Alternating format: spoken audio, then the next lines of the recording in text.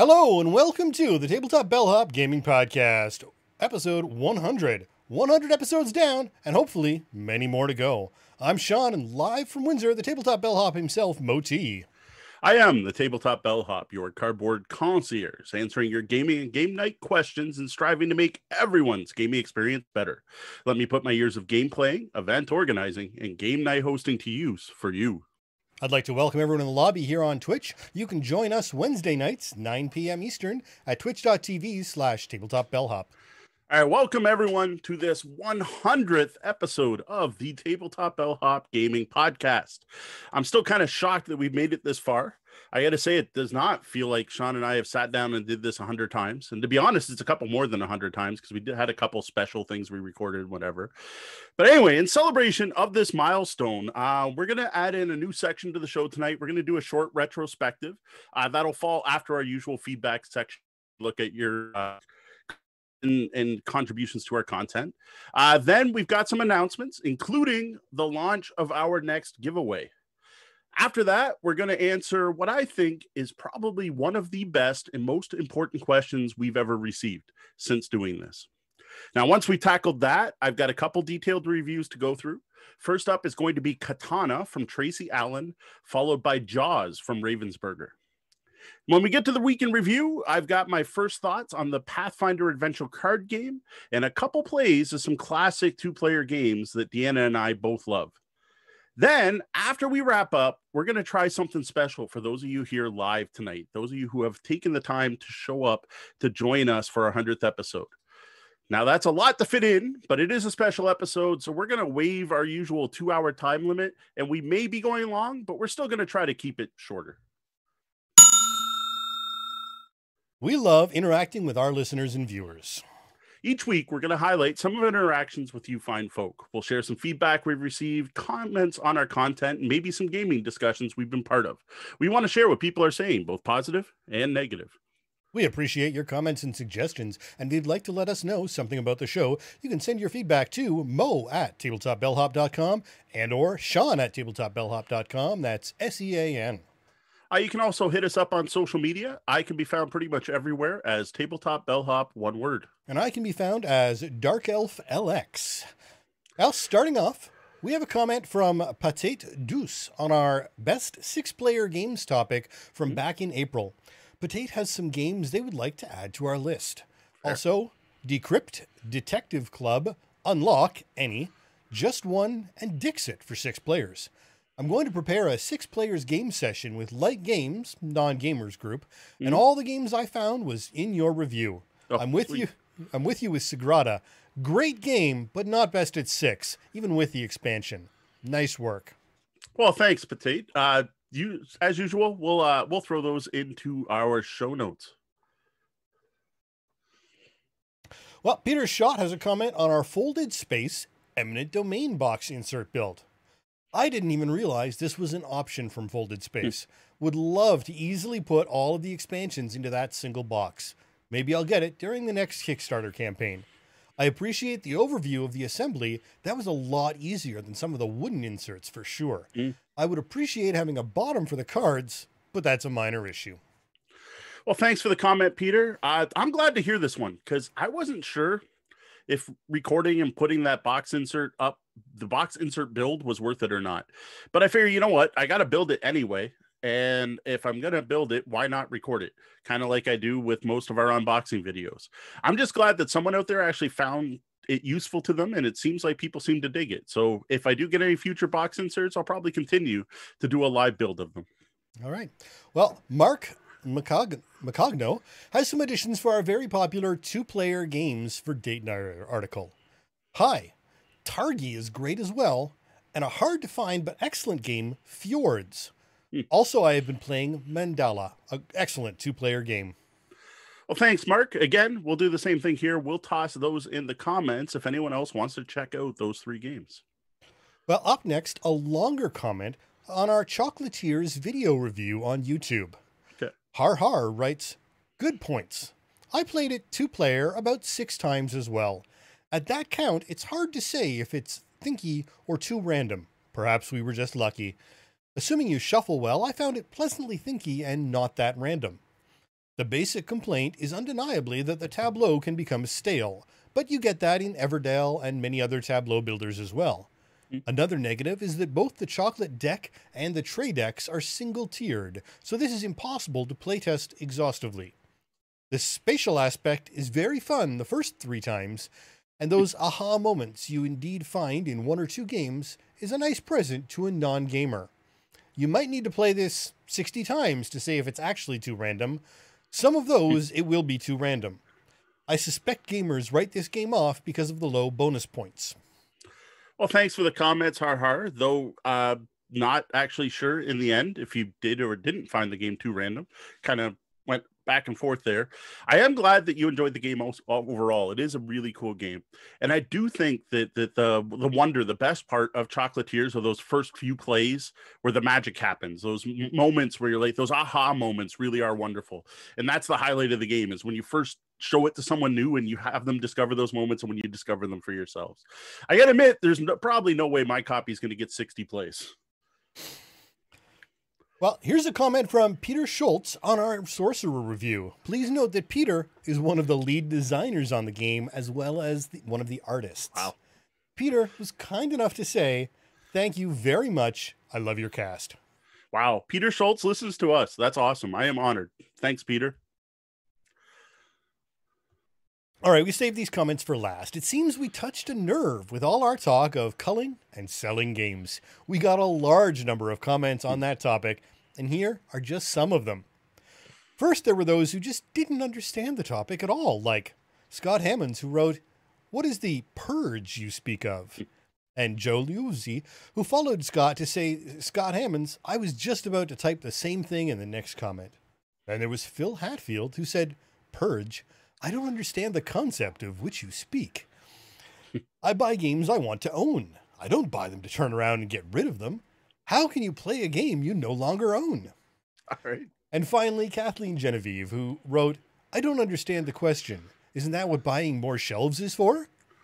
All right. I got to admit, I was amused. But I got to say, little do these people know that at some point, your collection will get to a point where you do actually feel the need to trim it down a little bit.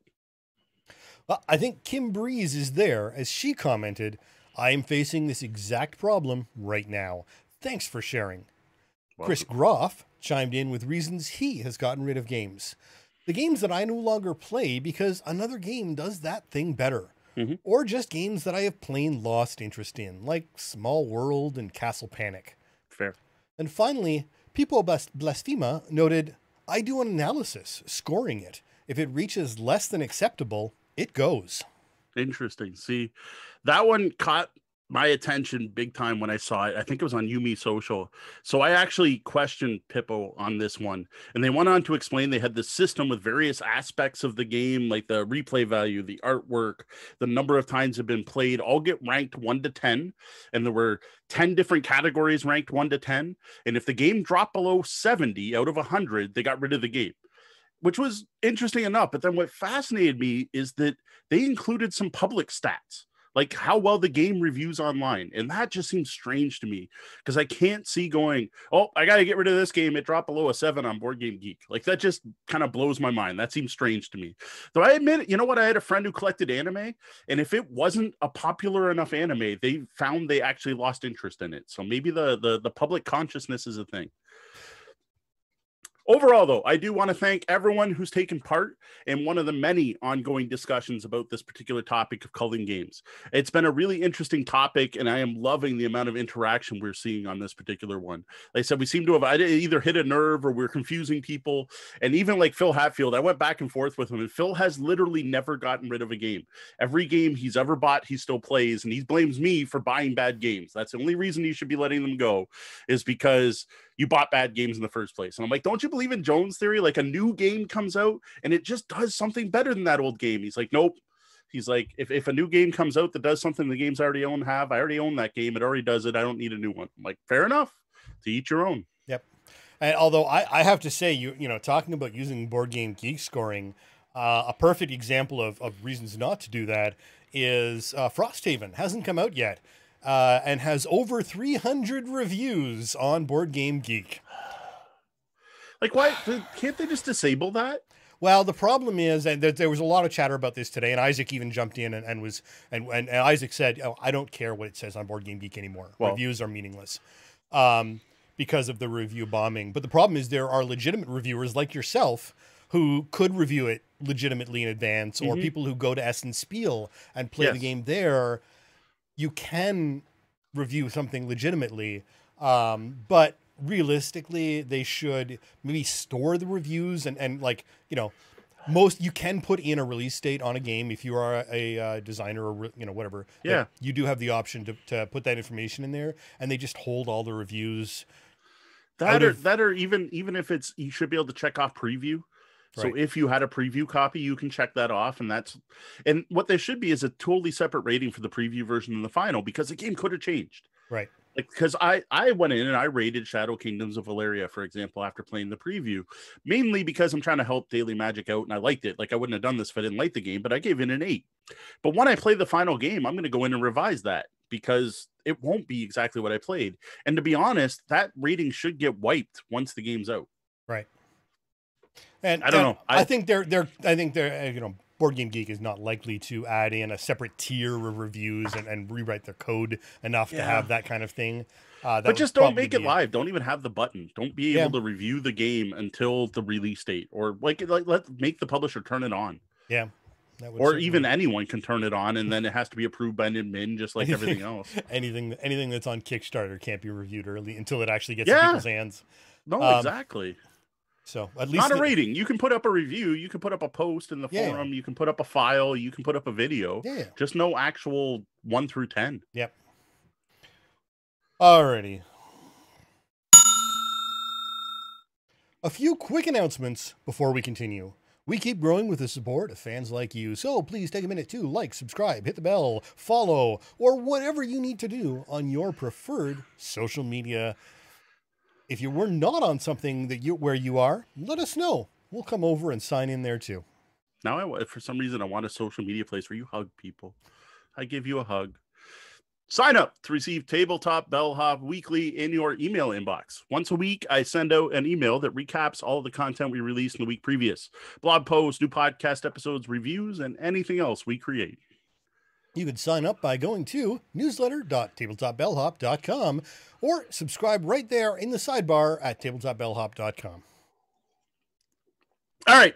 It is our 100th episode, and I want a way for everyone to be able to celebrate and I wanted to find a way to pay back our fans. So today we launched our latest giveaway. This giveaway starts today and will run for 3 weeks. We'll be drawing the winners during our live show Wednesday, August 12th. What I'd like to do is pass on 2 of the games I received to review in the last 2 years, actually. These 2 games have been played a few times, but I would say they're in mint condition. I make sure to take care of my games. Yes, they're not new, shrink wrapped, sealed, but you know what? Everything's already opened up and baggied and in nice shape. The games in question are going to be something from the new hotness, something that just recently came out, and that is the Alpha from Bicycle Cards. And then something I picked up at Origins 2018 that I thought was really cool with some of the best components I've seen in a game and the best theme ever in a board game, and that is Dead Man's Cabal from Pandasaurus Games.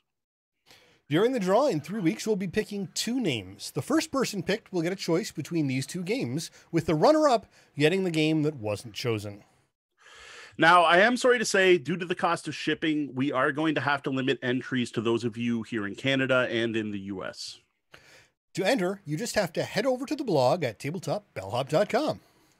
Now, as an added bonus, for those of you who took time out of your day to be here for this very special 100th episode of the Tabletop Bellhop Gaming Podcast, you probably noticed that Deanna has been dropping bonus entry codes into the chat room as the show's been going on. She's going to continue doing this throughout the show. Now, if you manage to stick around until the end, you will be for a total 25 bonus entries. That's how much we appreciate you joining us tonight. Finally, Just a quick reminder that our Patreon patrons at the hotel guest or better level do get 5 bonus entries into all our giveaways as part of their standard rewards, which of course applies to this giveaway as well. So patrons, watch your Patreon notices. I haven't sent it out today. I'll be sending it out tomorrow. And for those of you who aren't patrons yet, here's just another reason you should support us. All right, lots going on all at once. You'd think we'd launched this thing 2 years ago, because it's not just our 100th episode that's giving us reason to celebrate right now. Next week marks our 2-year anniversary of doing this whole tabletop bellhop thing. Not just the podcast, the whole thing, the blog, the whole shebang. And what we're going to do is we are going to host a live Q&A for that episode. And what I want to see is, we're always looking for your game and game night questions. What I want is something different. I want real AMA questions. I want questions about Sean and I, or questions about the podcast, or our live show, or how we do things, or behind the scenes stuff you've always wondered, what mics we use, where we get our equipment. What I want to do is be able to share stuff we've learned in the 2 years we've been doing this. It doesn't have to be recorded to the podcast. It could be recorded to the blog. If you have SEO questions, if you want to know the best hosting company to use, what companies we use, who hosts our podcast, any of that stuff. I want people to tap our expertise of our I wouldn't call us experts, but put the 2 years of experience we have doing this to use for you. Besides joining us live, you can send in questions to questions@tabletopbellhop.com or leave us a voicemail on Skype. Just dial up Sean at tabletopbellhop.com and leave a message after the beep. Due to it being our anniversary, there is a chance we may have a surprise or two in store next episode as well. So here we are, sitting down to record our 100th episode of the Tabletop Bellhop Gaming Podcast. So I thought this would be a good time for us to take a moment or two and take a look back at how far we've come, how the show's changed and evolved since we started this show about 2 years ago now. Now, what many people may not know is that the actual initial seed for this whole tabletop bellhop thing happened at Breakout Con that was downtown Toronto in 2018 over March break. Specifically during a dinner discussion at one of the Duke pubs. I don't remember which Duke it was, Duke of something. That's a thing in Toronto. There's all these pubs that are Duke of this, Duke of that. So I had the idea to get Mo's wealth of gaming knowledge recorded for others to benefit from for some time. With a side benefit, I'd get to spend more time talking to a friend I'd known for longer than anyone else. And frankly, since living 3 more hours away, I missed hanging out with. I tossed the idea around once or twice before. I've been a huge podcast fan for many years. But that breakout dinner was the first time we really started actually talking about it. And I think it helped that Anshy Games was there too, because I had someone who supported me in the idea that, yes, you know a lot of information other people could benefit from. I got to admit, personally, I was like, what, no one wants to listen to me was pretty much my attitude at the time. So we kept talking back at base camp at the hotel for Breakout Con. But while I thought the idea certainly had more legs than it ever had when we talked about it before, I really didn't think it was likely still, and I generally kind of moved on. Little did I know that life events were about to shake things up and provide opportunities and troubles that we hadn't expected. Yeah, so what happened next was a big lifestyle change for me, because in June 2018, I suddenly found myself with a lot of time on my hands. I was let go from my longtime job in quality in the auto industry of over 22 years and provided with a significant pension package for my many years of service. This gave me a chance to reevaluate what I was doing with my life and take a chance on doing something that I love for a living. So with a bunch of back-end development happening, our first episode was recorded on July 26, 2018, and released to the public on July 29th. Back then, we recorded the show on Thursday nights, starting at 8:30, and tried to keep our... actually, no, we were at 9:30 then. Were we? And I thought we started earlier. And tried to keep our episodes under 45 minutes. We'd actually been starting later because we were putting our kids to bed and then coming down to record afterwards. So that was the original reason we started when we did. Yeah, back then the show was a little tighter in a way, but we didn't have the feedback session because, well, we were brand new, so we didn't have any feedback yet, really. At the time, our weekend review was actually called the Tabletop Gaming Weekly, and that was actually the top of the show. The first thing we talked about every week was what games we had been playing. From there, we moved on to the Ask the Bellhop segment, which is pretty much same as it is now, and finished off with a check-in for the lobby, the chat room. And that was pretty much it. The other thing, too, is even back then, we didn't even have the same name because I hadn't even thought of SEO purposes or things like that at the time, or the fact that people might search podcasts and search for gaming podcasts. So the show used to be called Tabletop Bellhop Live. Yeah, and of course, we had the other logo as well. But now, one thing that hasn't changed about the show over the years is the Ask the Bellhop section of the show. Answering your gaming and game night questions always was and always will be the heart of the show, as it's the helpful bellhop concept that the entire brand is built around. Yeah, the whole cardboard concierge. We are here to help you. Back then, and for quite some time, our episodes always started with me writing a blog post. I always wrote up the Ask the Bellhop article first before the actual podcast recorded, and then use that to generate the show notes. And the same thing with the Tabletop Gaming Weekly. I used to do a weekly blog post that was the Tabletop Bellhop Weekly that was part of the What Did You Play Mondays thing, something Chris Cormier started. And I used to do that every week until Deanna pointed out just how terrible that is as evergreen content on a blog. Yeah, and that was pretty much it for our content. I would do my editing thing and release the YouTube version of the show at the same time as the audio versions, bright and early Tuesday mornings, so that when folks got up and out of bed on Tuesday, it would be in their podcatcher ready for them if they subscribed, as we know you all have.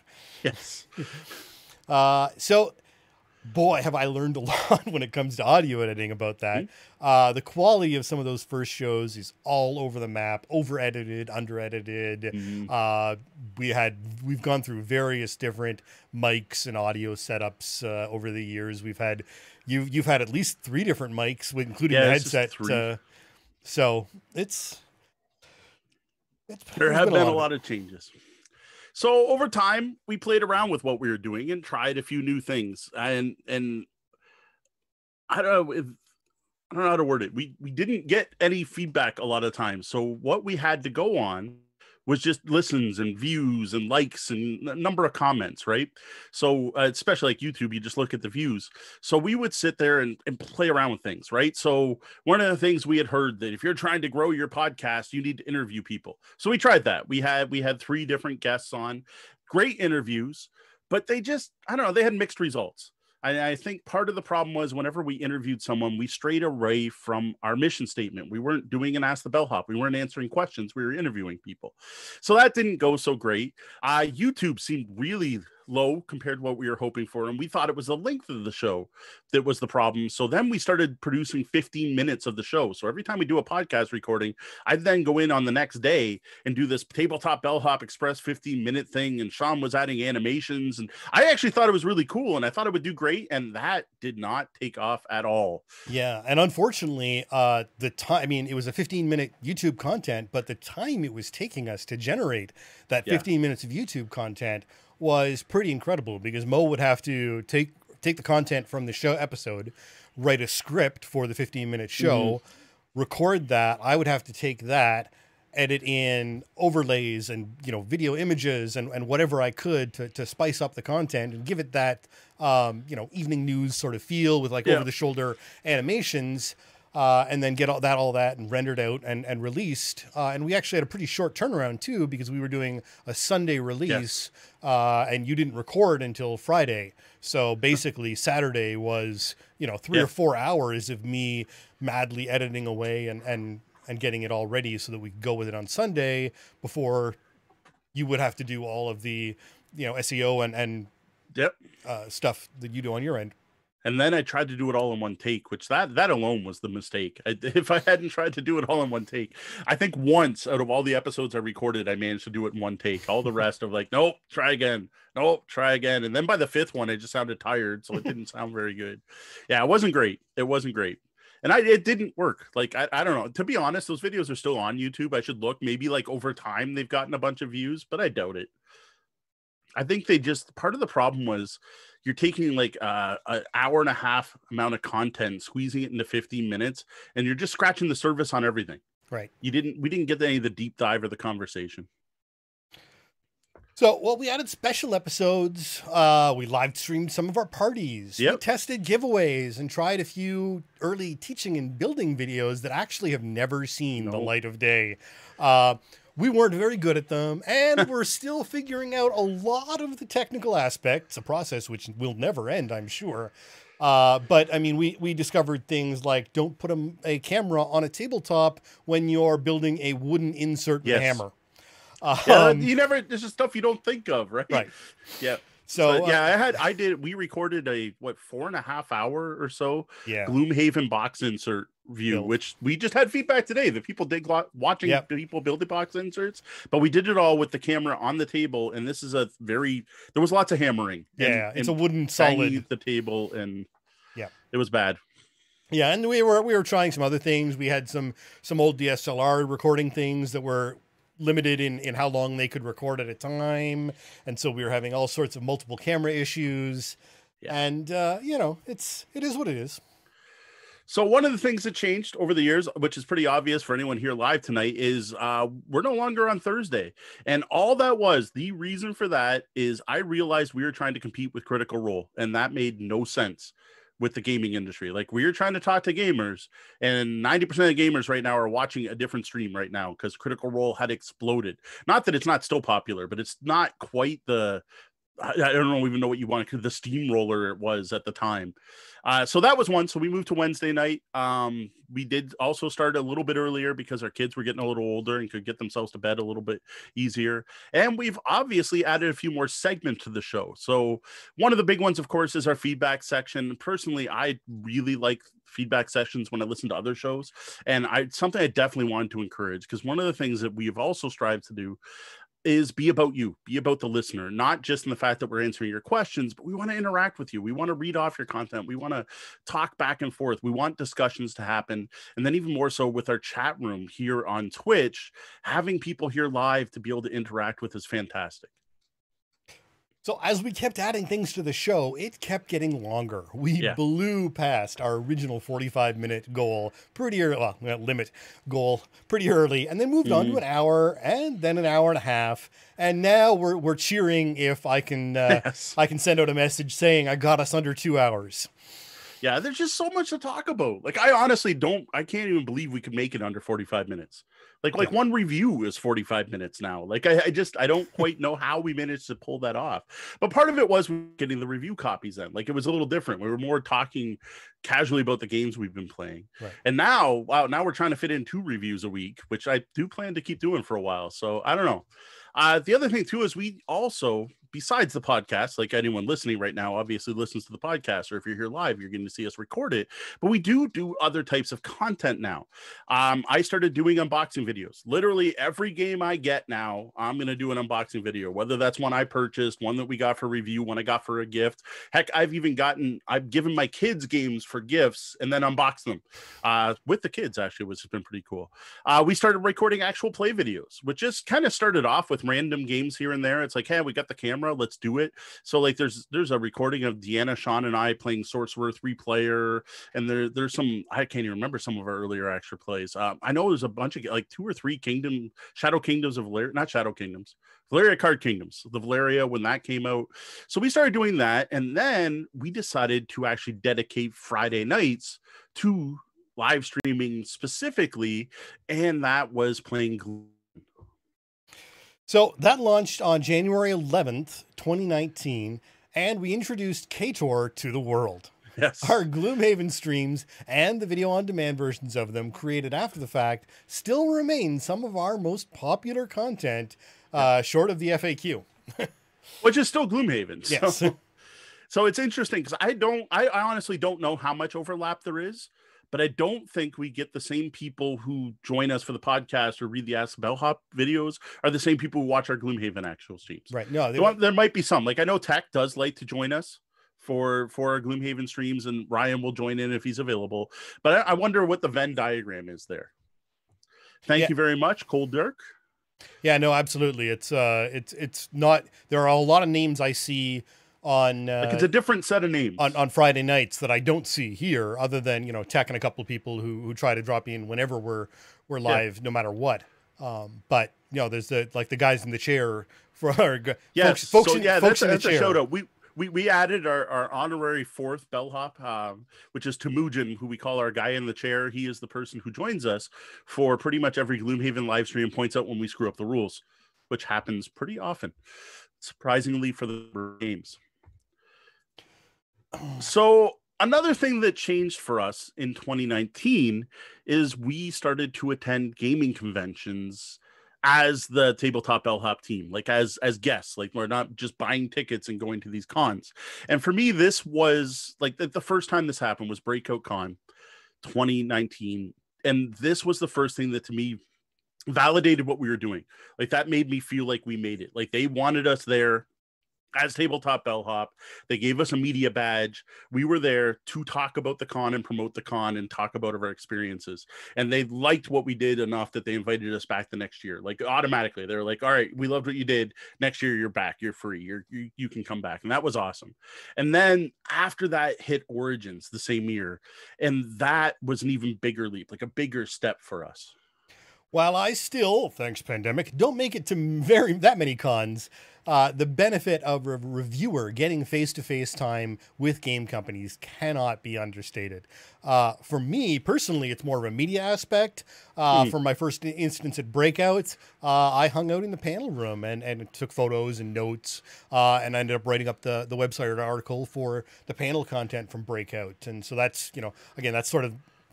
me with a camera is more comfortable than FaceTime with the board game designers, which I leave to you.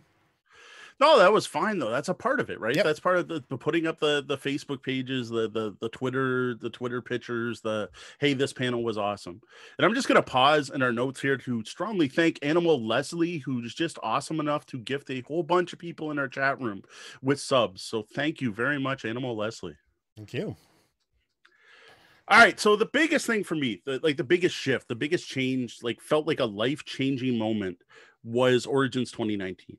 This is when I now felt like I did this full-time as a job. This is when my pile of shame got replaced, rather overshadowed by my pile of obligation.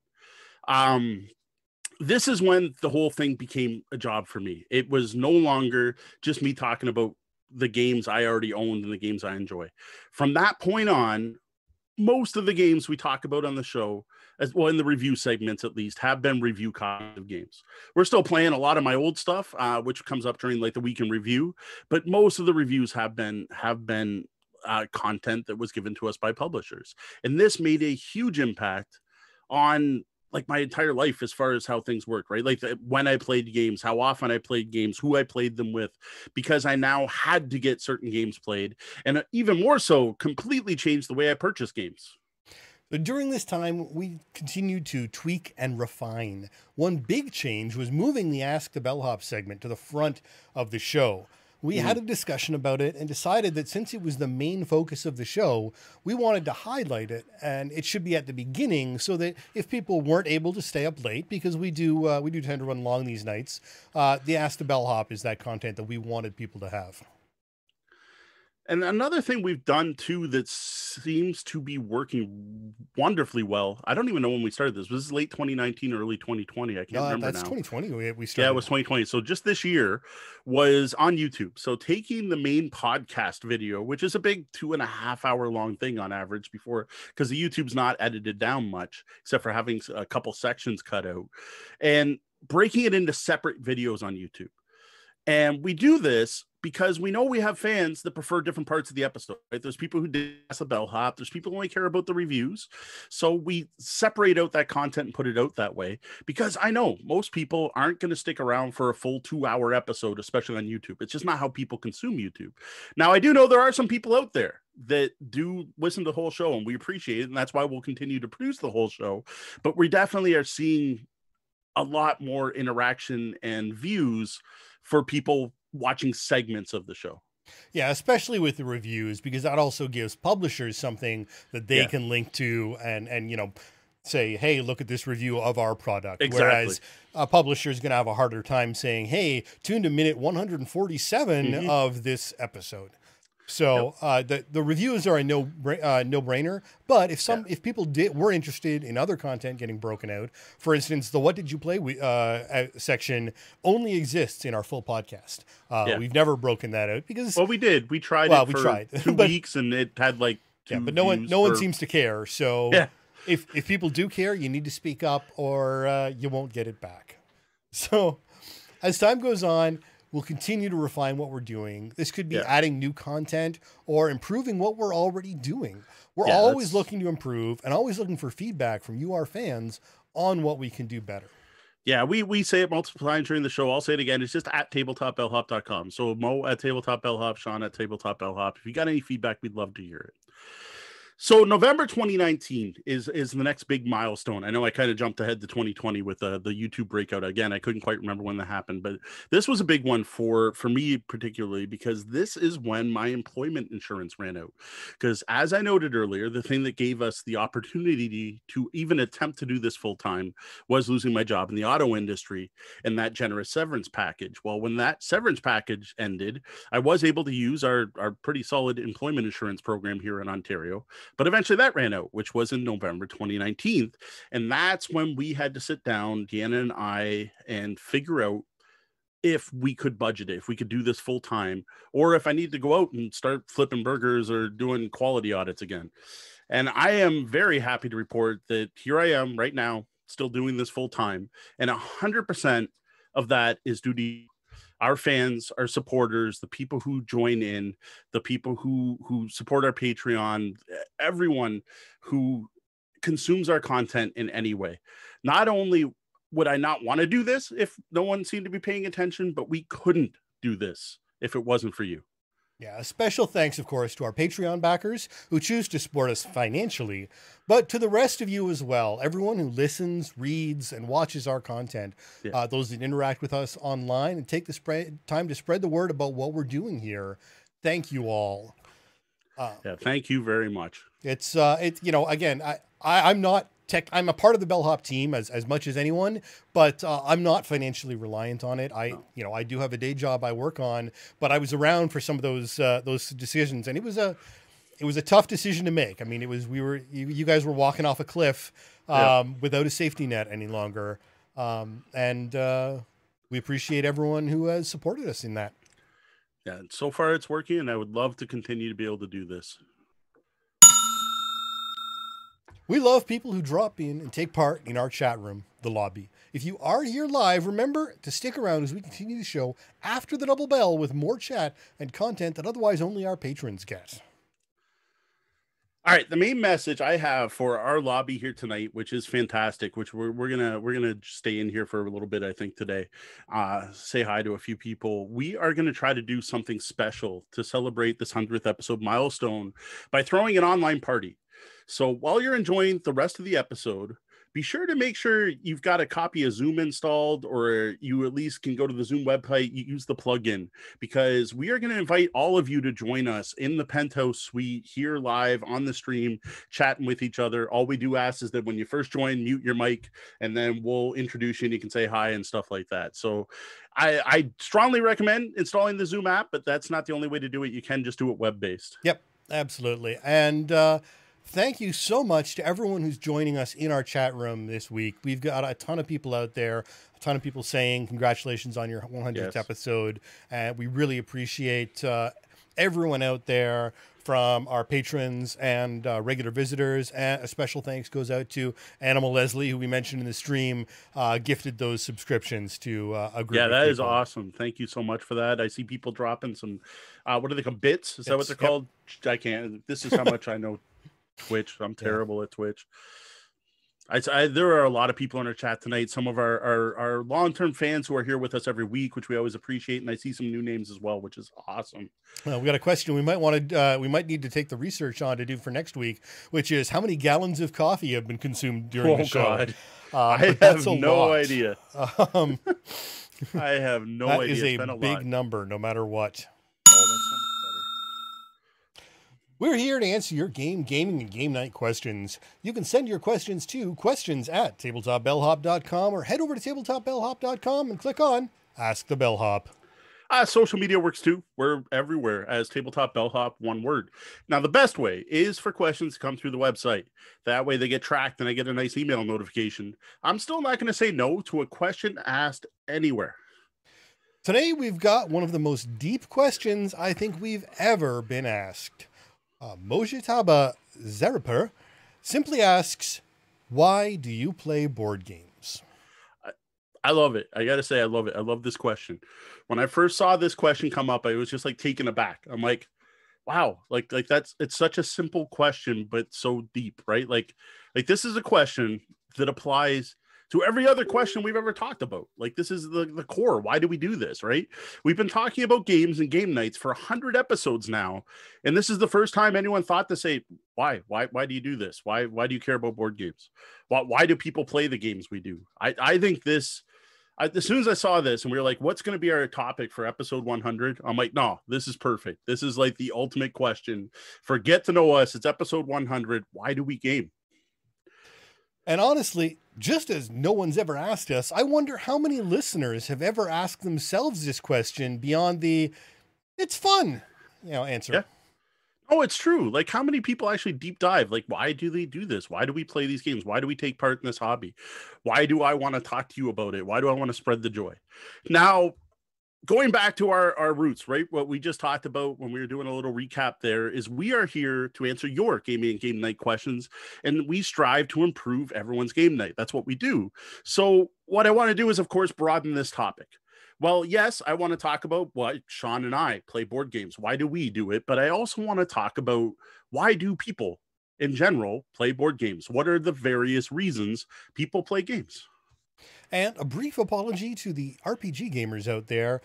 We're just going by the question, but there is a lot of overlap on the topic, so we're sure you'll get something out of this as well if you just ignore the board part of our whenever we say board games. Yeah, it's going to apply to most of them. I'll admit there's a few things I personally think are a little specific to role-playing. Maybe we could deep dive that topic, but you know what? We're going to stick to board games tonight. That was the question that was asked, so...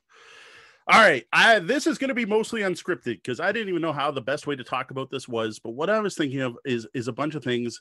And what I'll do is I'll point out if this is something that I think people do or if it's something that I personally believe in. All right, you might have to cut this. Just fair warning, it seems a storm has started. Oh.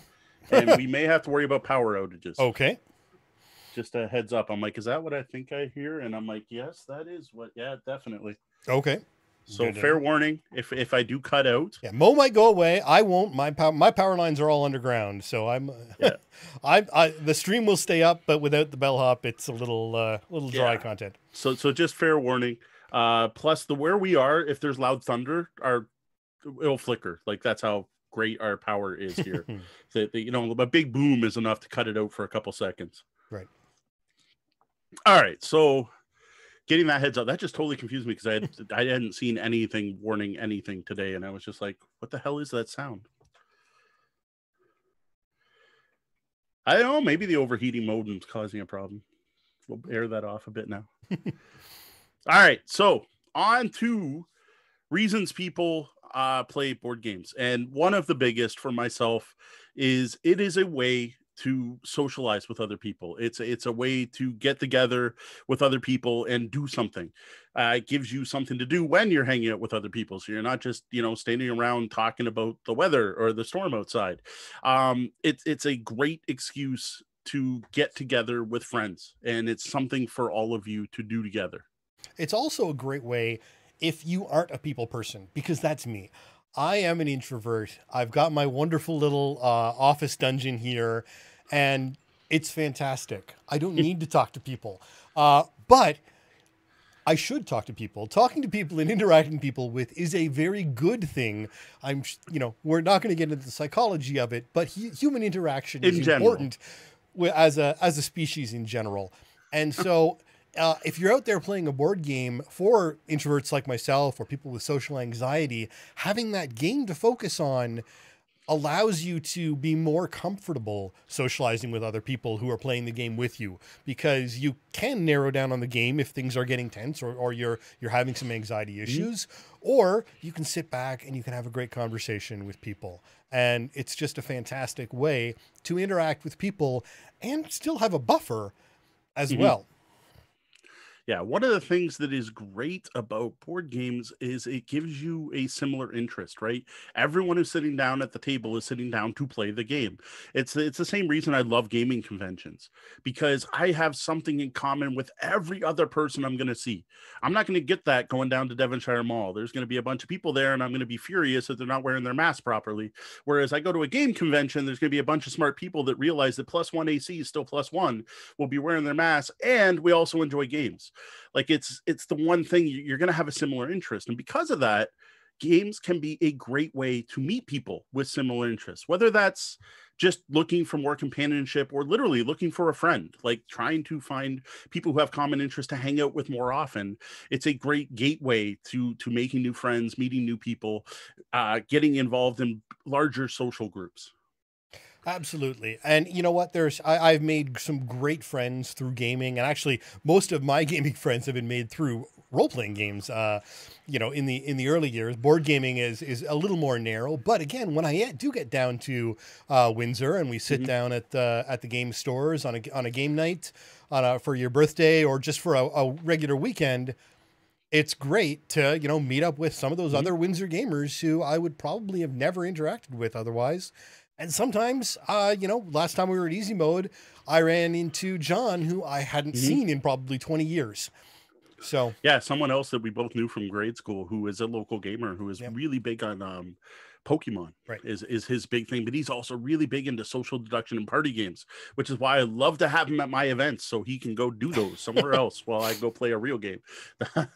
No, I joke, obviously. They're all good games, each game for different people. Absolutely.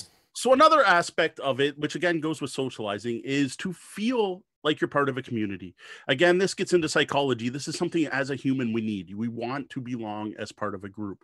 And being a gamer as one on its own, by being a board gamer, you are self-identifying with a bunch of other people who self-identify as being board gamers. That alone puts you as part of a bigger worldwide community, but also locally, right? There's the local game store. There's your local comic book shop that you play games at. There's the gaming cafe, or there's just the group that you get together with your friends on the weekends and play games together. It's being part of something. It's being a member, being ingrained in a community that can be very important to people. And even if you are stuck in a one-horse backward town where there aren't any other gamers, the online gaming world exists. Whether you're playing Magic through the app because you don't have anyone to play with your real decks, or you're hopping onto Tabletop Simulator and playing in tournaments or whatever, or over on Tabletopia, or as one of my favorites, Board Game Arena with my 14 constant games going on. I'm playing with people from Seattle and Portland and all across America on Board Game Arena. And we are a community, and sometimes we reach out and chat on Twitter, but most of the time it's just a couple of messages passed back and forth, or no discussion at all. The game is our discussion. And even that's a community. So whether you've got FLGS where you can all sit down and, have a drink and play a game, or, and that means pop, it doesn't have to be an adult beverage, but have something to share, and in person or digitally, especially in this pandemic world, the community is there and it is real. Plus, there's also the digital community online. Pretty much any game that has any following has some type of group or forum or message board or Twitter account or whatever, Facebook page, where you can interact with other fans of that game. Now, most of us, as far as I know, most of our listeners are like us and they're polygamers and play lots of things, but there are people out there who just play Catan or just play train games or just play Warhammer or just play War Machine. And there are communities for those specific games as well, which is another great way to interact with other people. And the other thing is games can be a way to build a community. Now, this is one I'm speaking of mainly from personal experience, because I started off with someone who basically inherited a game collection from my father. Now, my father, unfortunately, didn't get a lot of plays with his games. Being an adult now, looking back, I have to assume my dad was way more of an introvert than I thought. Despite the number of sports he played, he just never connected with a community of gamers. He had one friend that he played board games with, and he played maybe twice a year with them, and that's it. So his games just gathered dust. And I think that was the main drive from me creating what I called the Windsor Gaming Resource back in 2002, where I used games to build a community. I'm going to be at a Knights of Columbus on Saturday. I'm going to bring these 5 games. If anyone wants to play them, show up. And the first week we had 3 people. The next week we had 8. And now the Facebook group for the Windsor Gaming Resource has 600 members. So gaming can be a way to build a community if there isn't one already. And also be a part of a former community. I've been involved with the Windsor gaming community from way back before Facebook existed in the PHP board days because I moved away from Windsor. But at the time, there were still a lot of people, Mo included, that, I wanted to hang out with and talk about games and talk about, what the cool new nerd stuff was. And I had that community already established. Mm-hmm. So even though I was building my own life and community 4 hours away, there was still that connection to the original community that was able to be kept in this modern age. Mm-hmm. So moving away from community for a bit and socializing, another reason people play games, and this is one that I personally love about gaming, is I'm trying to think of it. I've got these in a weird order on my list, and I don't even know how to mention them first, but basically using your brain, right? So being dedicated to lifelong learning. Now, some people do this by taking university courses or always reading novels or always reading books. For me, I like to keep my brain active by learning new games and playing new games and challenging myself to play the games I already know better. Like the whole mental workout of playing games. This is why I like heavy games, why I like epic games and long games, and I like perfect information abstracts. It's that mental exercise, the mental gymnastics that keeps your brain fresh.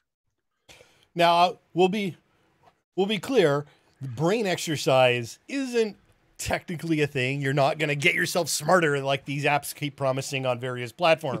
But your brain is good at what it does. So playing games keeps it skilled at playing games. It's right. Not going to make you better or anything else, but there's other things you are doing. So if you're reading lots, you are working on vocabulary and things like that. Mm-hmm. So while brain training may not be a thing, there is definitely something to be said about even just the reading of rule books as a way to keep you keep your brain active and going. See, personally, I like and there's also an aspect of ego involved in this, that playing hard, difficult, heavy games makes me feel smart. It makes me feel good. It makes me like, man, I played Vinhos well, and I figured out that thing, and I predicted what you were going to do, and I did the thing, and it worked, and it was awesome, and I'm brilliant. Did you see what I did? Look how damn smart I am. It feels good. Absolutely. And I have to say, for me, especially because I'm that whole different kind of gamer, I'm the parachute in gamer who drops in for a weekend, plays 9 games I've never touched before and leaves again. I love the thrill of getting a game, because it doesn't always happen. Sometimes you get that one delivery game that doesn't make any sense, and you realize a third of the way through that the wasteland has walked away with your entire thing, and you've just messed it all up. So it's a good social experience. And then other times you go, oh, wait, you know what? Pulsar, that game works for me. It just makes total sense. I sat down at this huge table hog, and I get it, and I want to do it again. Yep. Those moments are so fantastic to be able to have, and the difference of them. Like, there's something to be said. I have complained any number of times about Wasteland delivery. But I also said I want to play it again because I want to see if I can get it right. Yeah, there's definitely a reward feeling from figuring out a game and playing it well, and then figuring out something new for a game. So this isn't a big one for me. At least I don't think so. Like, maybe deep rooted psychologically, but to me, I know it is for other people. There are people who play games just as a distraction. Like it's something to do. It's a way to pass the time. It's better than sitting there doing nothing. Digging a little more deep, it can be a way to take your mind off things. Now, I will agree. I do play games for this somewhat. Like if I'm stressed out and I don't want to think about the innumerable amount of crap going on in the world right now, because there's a lot of it in 2020 right now, playing a game will take my mind off that. I wouldn't call it the main reason I play games, but it's definitely an aspect that it's nice to forget about those other things for a while and just worry about how many points I'm going to get in the last round, or if I'm going to be able to connect the route from Naples to New Orleans. Yeah, it's interesting because there are certain games where I'm going to sit down, I'm going to play them because we have to review this, and if I've played it, I can talk about it in the show more freely than just sort of nodding along with what you have to say. You know, like today we've got 2 reviews. I have played Jaws. I haven't played Katana. But I'm not always going to necessarily want to enjoy that kind of game. Again, Ticket to Ride. The route building games don't do it for me at all. No real interest in them. But I'm going to sit down, and again, I'm going to sit down with you and Dee and, you know, Sean Hamilton, not Sean from Hamilton, or whoever, in order to have a good social experience, because that's why I'm there. Whereas, again, if, you know, sitting down to Pulsar, I'm diving in because this game rocks. So another reason people play games is also escapism. Now, again, I'm no psychologist, neither is Sean. I don't want to get into the details of this. This can be good or bad. I will just leave it at that. Some escapism in general is good, but then you don't want to go too far. Yeah. But some people do it for that reason. And this is a bigger thing. You know, we talked about role-playing earlier. This is a huge aspect of role-playing is some level of escapism, either intentionally or not. But it is something you do need to be aware of. And not being aware of it is, I think, where most of the problem will come from. Fair enough. So another reason some people play games, I personally don't think this is me at all, again, unless it's something more deep-seated than I realize, is it's a way to establish pecking order. It's a way to show superiority. If you are good at games, you can beat the people around you. You can show that you are better at them, at least playing this game. And this is an aspect you'll see in highly competitive people who only care about winning the games to prove that they're better at the game and that they can win and that they've outsmarted you or outthought you or they've beaten you.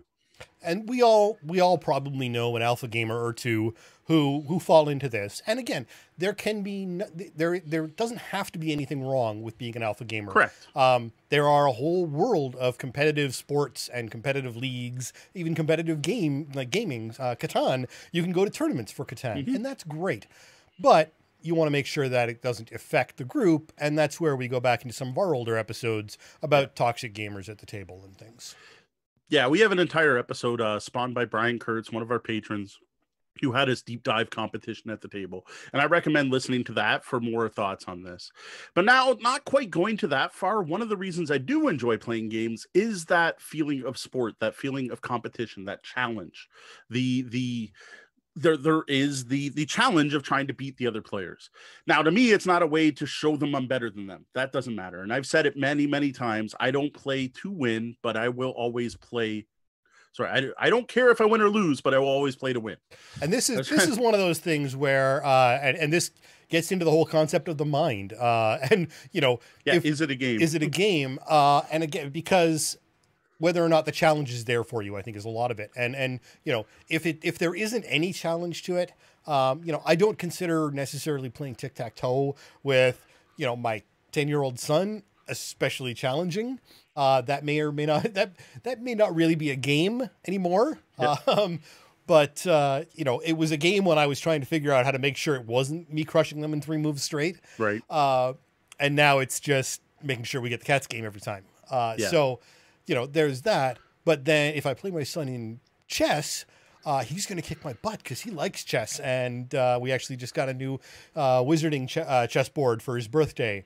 Mm-hmm. So he needs me to sit down with him, and I need to struggle because I am not a good chess player, and he loves it. That's you might need to find some kind of digital opponent for him at that point. Well, that's the problem. We got him on one of the chess trainer apps on the iPad, and that's how he got to be a good chess player. No, totally fair. But yeah, the sense of a challenge, right? And that also applies to that's why puzzle games are so popular, right? Is that challenge of solving the puzzle. So that's totally removes the social aspect if you're playing it solo, right? So the exit games or a lot of the solo games, almost every solo mode in almost every board game is honestly a puzzle. It's trying to optimize your moves to do something because you don't have the elements of other players changing things, right? So it's 99% of the time, unless it's a completely random game and then it's push your luck. That's about the only other way it goes. So there's that sense of challenge.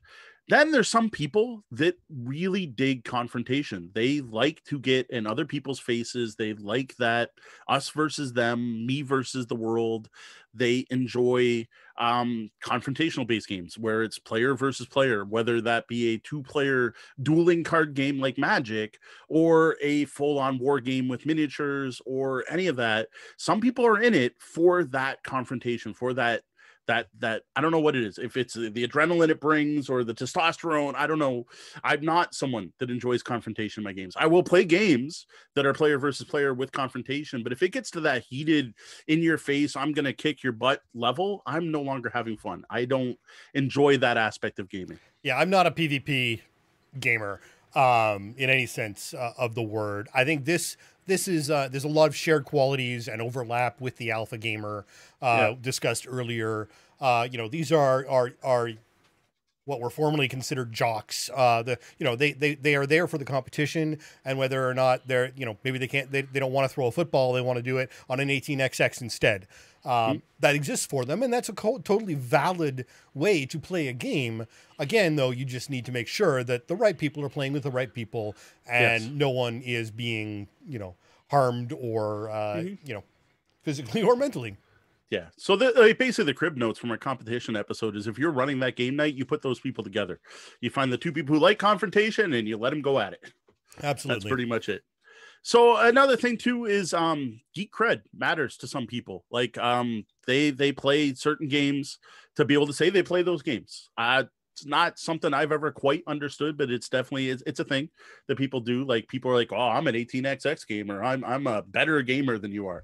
I personally think that's kind of BS. I think anyone who plays any games can be considered a gamer, even if your favorite game's Candyland. I'll admit you're still a gamer. I probably show you something better you might enjoy more, but all the power to you. I don't really believe in Greek cred. I'm not going to take away your Katana card because you don't play Katana. It's not my thing, but it is a reason people play certain specific games or styles of games or types of games. And I think the whole concept of geek cred is kind of frustrating. It gets, I think there's a level of misogyny involved in the geek cred concept. It's why you get a lot of girl gamers being, treated like trash online. And a lot of the Gamergate aspect is related to the basic concept of geek cred. Whereas you shouldn't have it. It should be, it's a game. Who cares? Yeah. There's so many aspects of it too, right? Like there's I could claim I own a lot of games. Does that give me more geek cred, right? We said that just our last episode. We were talking about game collections and curating, and like I don't care if you have 1,000 games or you have 10 games, you're still a gamer to me. Yep.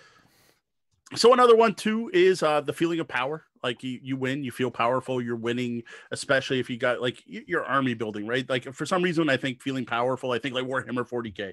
I'm stomping across the battlefield, I'm kicking butt. Another one though, that's I think even more important, that is actually a deep-seated thing in a lot of people, is board games let you feel like you're in control, because what you're doing in a board game is you are playing a very scripted play experience. You are confined to a very specific sandbox you are walled in by the rules of the game.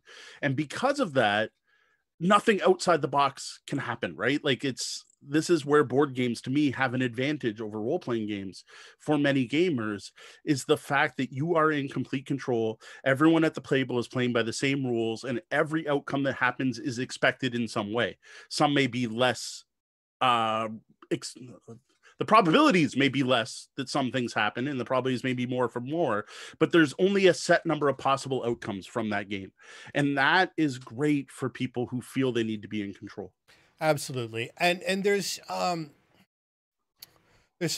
interesting aspects, and I think this goes into, and we talked about in the comments earlier, randomness in games. Yeah. And one of the reasons why gamers, as a class of people, whether you like the term or not, tend to downvote the randomness in games is because they no longer have that control. Right.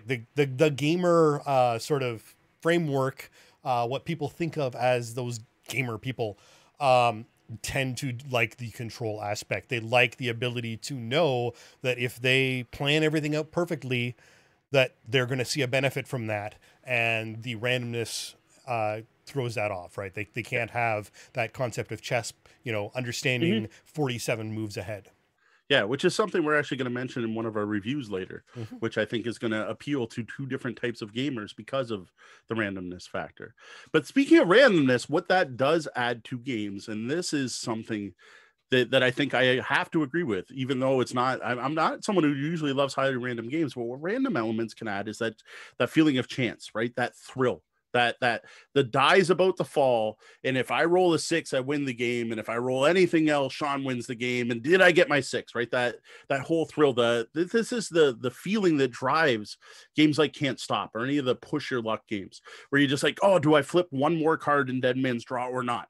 And if I do I lose everything? Right? There's definitely a thrill that can happen playing games, and you always recognize those games at a game night because they're loud.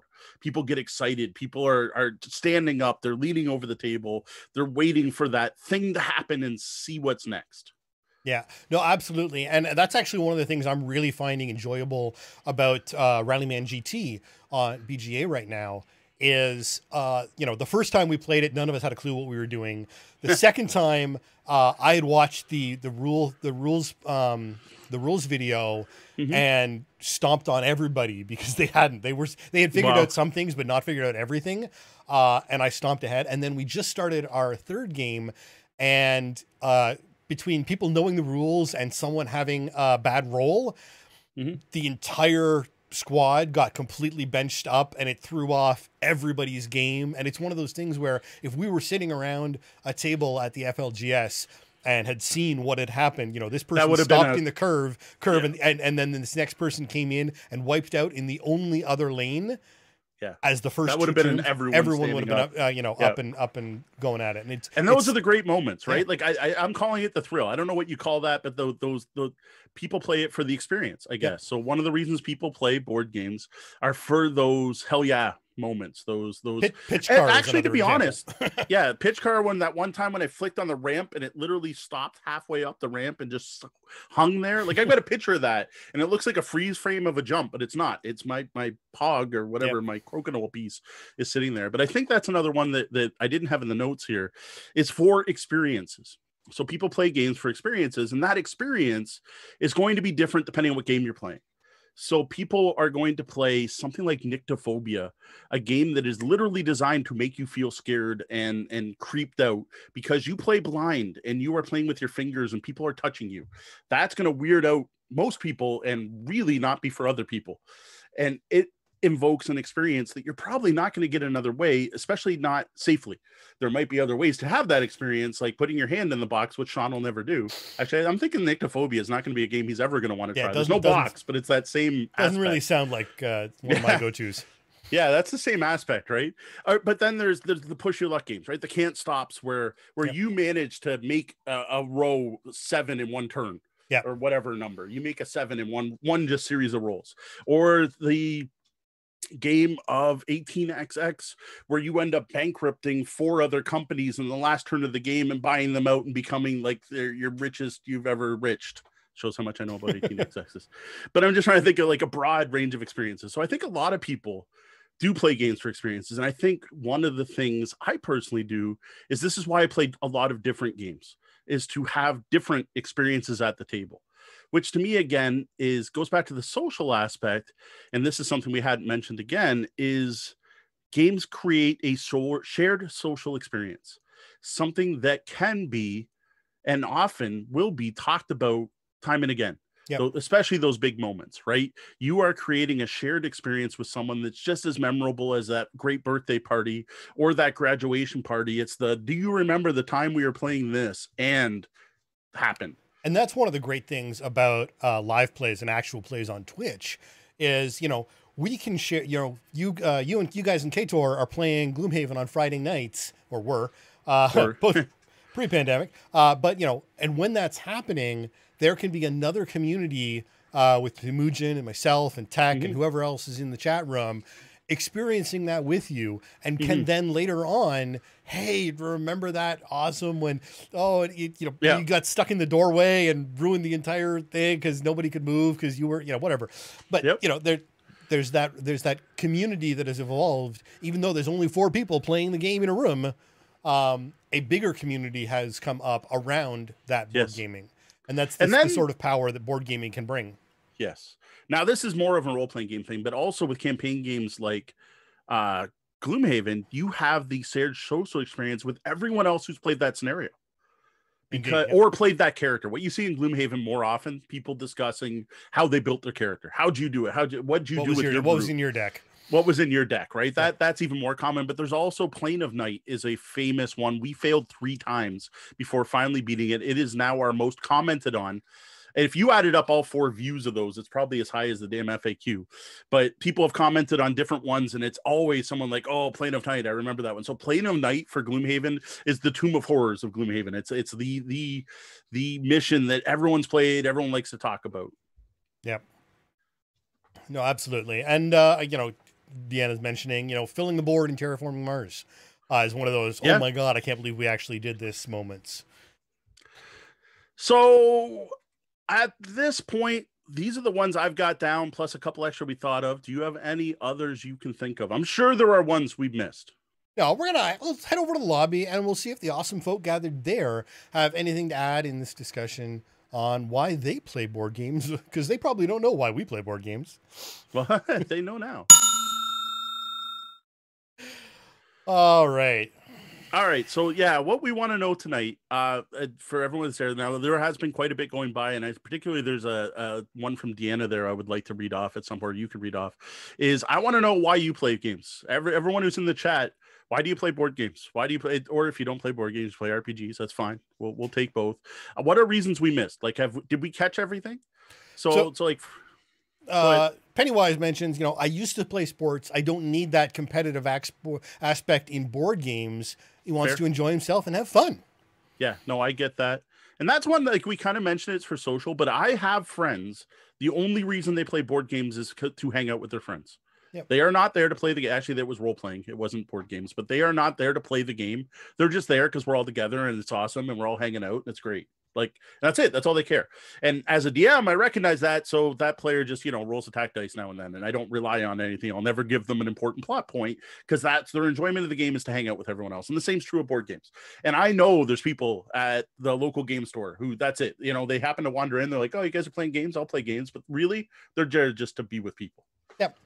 Now, as we were talking about the geek cred and mentioning the misogyny involved, Dee spoke up in the chat room, and I'm just going to read off her statement. Yeah. So, okay, as a female going deep here, I feel like if I can kick your butt or at least play intelligently competitively, I've earned my spot at the table, and certain types of folk need to shut their stupid gobs. That's part of why I like to play competitively. And anyone who has played with NG games knows competitively may be a little of an understatement. She just kicks all our butts.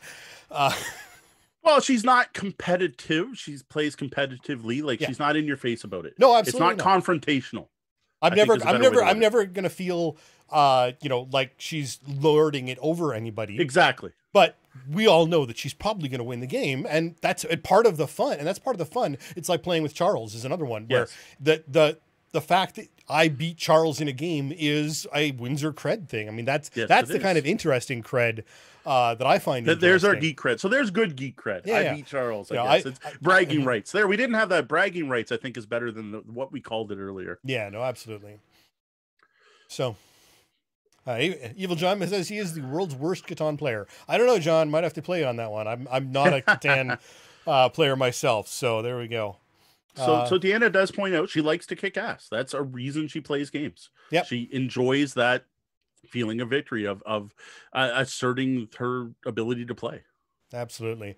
Pennywise also saying, you know, he's a chaos player. He doesn't care about winning. He just wants to try all the strategies. And if he wins, it's just a bonus. That's actually a lot of what happens and why the group we play with on BGA plays together. None of us could even tell you what our ELO ratings are on any of the games. Every once in a while, I'll accidentally forget who I'm talking to and joke with Eric about, oh, you're going to kick me out of the game because I just won Can't Stop like 4 times in a row. And he's quick to remind me. He's like, I don't care. You know, none of us care if we win or lose. We're just there to play the games as much as possible, basically. So people know he stops their brain from getting rusty. So again, it's definitely a mental exercise. Absolutely. Friends. Sorry, I saw some stuff. I'm trying to find it. My bad. Yeah, we've had a very active chat tonight. So it's taking a bit to scroll back. A lot of people complaining about alpha gamers and avoiding them. Again, I am not going to complain and say these people are horrible, terrible people you shouldn't game with. Ways of gaming are generally valid as long as they don't hurt anyone else. Now, I'm also not excusing terribly bad behavior, but get a bunch of alpha gamers and group them together if you can. Yeah, absolutely. If you host game nights, there are groups that are right for everyone. There is that type of player that is going to enjoy playing with that same type of player, unless the person's only there to show off and beat everyone else. But then there's your problem player you don't want to game with. Yeah, but there's a difference between the alpha gamer and the problem player. They may overlap, but they don't have to. An alpha gamer can be a perfectly fine player at your table. Yep. So then Red Meeple Ryan notes they try to be welcoming, but also play to play and win if possible. I don't like, one of the things I do not like, and I don't know where this falls. I don't get it. And I think that's why I don't like it, is the people who play to sow chaos. I don't know what that is. I don't know what mental thing that is in their head. They're the people who play thieves and role-playing games to steal from the party and think that's hilarious, or who show up to the game of Catan and build all around the desert and on the 1s and 2s because I'm not going to get resources. Like, I don't get it. Like, my brain does not work that way. So I don't know where that falls into what they're getting out of it. Annoying the other players. Like, all I can think of is it's trying to attention. It's troll behavior. It's the same people who are going out into the chat rooms and things and you know, taking the opposite point just to get people riled up. It's generally it's a negative aspect, and it's mostly an attention seeking behavior as far as I know it. Again, we aren't psychologists and don't play them on TV. Yes, again, we but may not. To the best of my knowledge, it's attention getting behavior. So yes, some people seem to play games to stir shite. That's probably as bad as the other word I was going to say. We'll allow it. I tried to stir up garbage, and that seems to be their thing. I don't know. I guess it's attention getting. So Roger, here we go. We have someone who plays for the challenge. Yep. So we have someone in the chat room who literally plays the game for the challenge, for the winning. Also the interaction, which is great. Roger had to yell that at us, so that was important. In it for the stories you can take from them. So there you go. There's that experience. In it for so Animal Leslie says they're in it for the experience, the stories you can take home, the enjoyment of the game. Yep. Going back to the chaos comment, just because I was looking at something else. I play orcs, so you want to talk true chaos. They're not spiky and evil, but you want to talk about chaos on the table. Try playing orcs. Yeah. And Roger says, my wife and I are very competitive, but we always make up. Well, there you go. So that's the way it's got to be. Deanna and I are pretty good at that one. Yep. Evil John's social deductions games light up a different part of his brain. So that's interesting. Yep. Social deduction parts light up I don't want to play this kind of part of my brain. Custom backgrounds, role play, story type stuff with board gaming is awesome, which is true. Like I do dig. Like that's why I love Shadows over Camelot. That gets non-role players to role play. Everyone by the end of the game is like, Sir Belvedere, I will be there to help you. Like everyone gets into it, even if they never role played before. Yeah. Well, I mean, even with that unfortunate game we played of we live streamed. I don't know what you're thinking of. So. Chinese hells of Big Trouble in Little Big China. Trouble in Little China. Wow, yeah, brain fart. You know, that's another great game where you can really jump in and play the characters, and it actually helps if you do, because the first time we played that game, we tried to play it like gamers and got crushed because we weren't playing like the characters, whereas that game is actually designed to play better if you are playing a little bit closer to those character types. So Ryan's got a longer one here.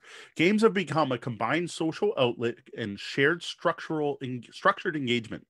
In time, I've become an enthusiast as engaged in conversations around hobby gaming as much as playing the game itself. So that goes into our whole community, right? Sense of community. I guess that's a reason to play games, is to give you something to talk about. Gives you a conversation, something that. So here's another reason. People play board games because they expand beyond the table. There's more to the game than what happens right then and there. The talking about it after the fact, the going online to study strategies to improve, the playing on Board Game Arena before playing with your friends again, or doing I forget who it was, Gene Chu, I think, who would purposely avoid all that so they didn't get better than their friends. All of those other aspects of gaming makes it a bigger experience than just the 2 hours of playing the game at the table. Yeah, which I think is a good thing. There's so much more around a game. Like, you can go out, buy a game, sit down, play it with your family, and that's it. You pack it up at the end of the night and go away. And that's actually how I got into gaming. Like, why I feel connected to games is because as a child, my family had a stacks of board games from the 70s that we would pull out and play. And these were all basically roll and moves for the most part. Monopoly level-ish, or, every once in a while there'd be a path-laying game.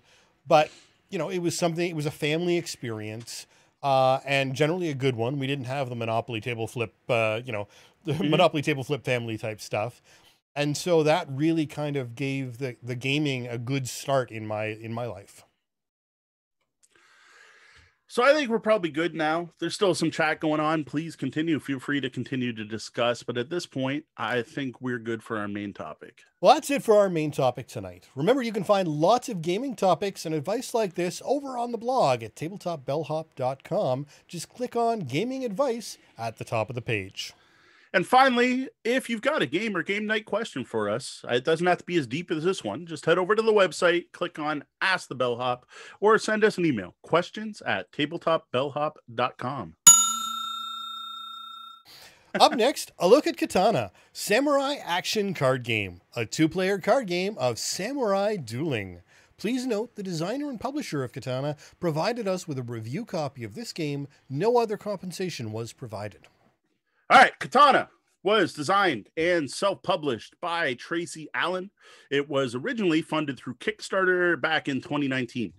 This game only plays two people only, no solo mode, no 3 players, and a single duel between 2 samurai takes under 30 minutes. Well, we recorded an unboxing video of Katana, and that's a great way to check out what you get with this card game. For those of you who haven't had a chance to watch the video, how about a quick summary of what you get? Well, the game itself is in that kind of box you expect mass market card games to come in, like the box for something like Uno. It's a super tightly packed box with a set of instructions and 2 piles of cards. Now, in addition to this box, I also received a separate example, a play booklet, and some tokens from Tracy. Now, from what I understand, this is something you'll get directly if you order it directly from Tracy's website, which is katanacardgame.com, all one word, which, as far as I can tell, is the only way to get the game right now, because it's not listed on Amazon or anywhere else. Now, they do mention the tokens on the website once you go into the sale portion as an exclusive for the website, but the example of Playbook isn't actually mentioned anywhere on their website. So, I don't know. No clue. Now, as for the cards, these are nice, like really nice. These are high-end cards. Like the best decks you can buy from Bicycle. Like they are playing card quality with that whole plastic linen finish you can see on them so they don't slide everywhere. And then the graphic design of these cards is fantastic. Like, this is just a striking looking game. It is visually striking. And I got to say, I personally think it looks great. Now, my one big complaint with the components is that I got this extra stuff, right? And it's a tightly fitting box. So this extra stuff doesn't fit in the box. So there's nowhere to put this extra book or these tokens. So like at this point, I'm thinking like this is going to go in a quiver or something, because it drives me nuts that I can't put it all in one spot. So now that we have an idea of what you get, how does Katana play? All right, so to start, each player is going to get a hand of 3 random kami. Kami are like Japanese spirits. Not quite gods, not quite demons, like spirits, something like that. They're going to select one of these and put it into play. This is the spirit that's like guiding your samurai or guarding your samurai. Each kami has a bunch of stats. So they have like a kamikaze value that you can use when you sacrifice the kami. They have a health and armor setup, which is a little odd. And then they have 2 abilities. Each one has a passive ability and an active ability, and they're all 100% unique. You won't find the same passive ability or an active ability on a different card. So cards are filling multiple uses depending on how and when you use them. Yeah, this is true for the kami and the combat cards, which are the ones which are going to be used for attack, because your combat cards also have your attack, defense, and your stance on them. But more about that in a bit. So once you got your kami, you then have to set up your health, which sounds kind of weird, but you're putting down heart cards and then armor cards on top of those heart cards based on a pattern that's on your kami. And each of these is unique again. And what matters is you can only attack the stack that's in the front. So the actual physical position of cards on the table matters. Yes, exactly. For health and armor. Though I got to say, it doesn't seem to have as much impact as you'd expect while playing. Like the health pattern is set by your kami, but then the armor you can stack however you like, which is something that actually isn't totally obvious in the rules. But you can do some things where you stack it all in one spot, seem to make a difference, because it kind of makes like a roadblock for the other player to get by. So they kind of have to make a really big attack to get past that part. But other than that, it doesn't seem to have too much. Now, each turn of the game, whoever's turn it is going to draw 5 cards, and they're going to pick one action out of a set of actions. These include activating your kami. You have to play a purify card from your hand to do that. Initiating kamikaze, which is a massive attack, but it burns your kami. Polluting your opponent's kami with a pollute card from your hand. Just drawing a shrine card. Or discarding cards to draw new cards. Discard as many as you want to draw new cards, but it takes your whole turn. Or actually attacking. Now, those kami I talked about earlier each have 2 powers, right? The active power can only be used by playing a purify card. They also have a passive power all the time. Now, all these powers break the rules in some way. I'm not going to get into how, but there's lots of different ways they break the rules. And you can lose these powers if your kami becomes polluted. The first time your kami is polluted, it loses the active ability. The second time it becomes polluted, you lose the passive ability. And if a kami ever becomes polluted 3 times, it's actually removed from the game. Now, a player without a kami can get a new one. They just have to discard a purify card and lose 1 armor to draw a new kami. And all that pollution can be removed by playing purify cards on your turn. Now, every time you do pollute or purify, you have to draw a shrine card. And these are an interesting mix of banes and boons, with the deck weighing slightly towards favorable things. So that is a lot to take in for a game that's only 108 cards. Yeah. And actually, it's I would say it's less cards than that, because so many of the cards are the same, which we'll get to in just a second, because the attack cards, of which they're the combat cards, which is the majority of the deck, there are only actually 4 different types. And every one features an attack value, a defense value, and a stance on the bottom. And more about stances in a second. So the attacker is going to play a card saying, I attack with this, with whatever value it is. It's either 1, 2, or 3. And then the defender can play 1 card in defense, which again is 1, 2, or 3. If the defending player's defense is greater than the attack's prevented. If it's less, the difference is taken as damage. Damage is applied first to armor and then to health. Well, that's straightforward enough. Big numbers beat small. Armor takes damage before people do. Yep, pretty much. Now, what's interesting is 1 attack is actually like a series of blows. So after that first play of a card, and if it's defended, the attacker can keep playing cards.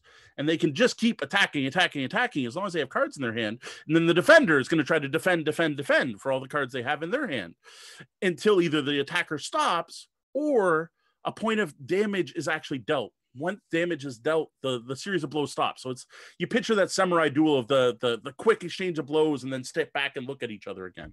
I thought this was really interesting. And the other thing is, if you hit the opponent's health, you've drawn blood. And at that point, the combat pauses. And then as a nice thematic touch, the player has to pollute their kami for drawing blood, because in feudal Japan, blood was considered to be a polluting element. So the one thing I think we can say about this game is that it is thematic. Now, I don't even begin to sort of be any expert on samurai martial history, but the feeling and concepts they're working with just really give you an immersive feeling, at least to this old white guy.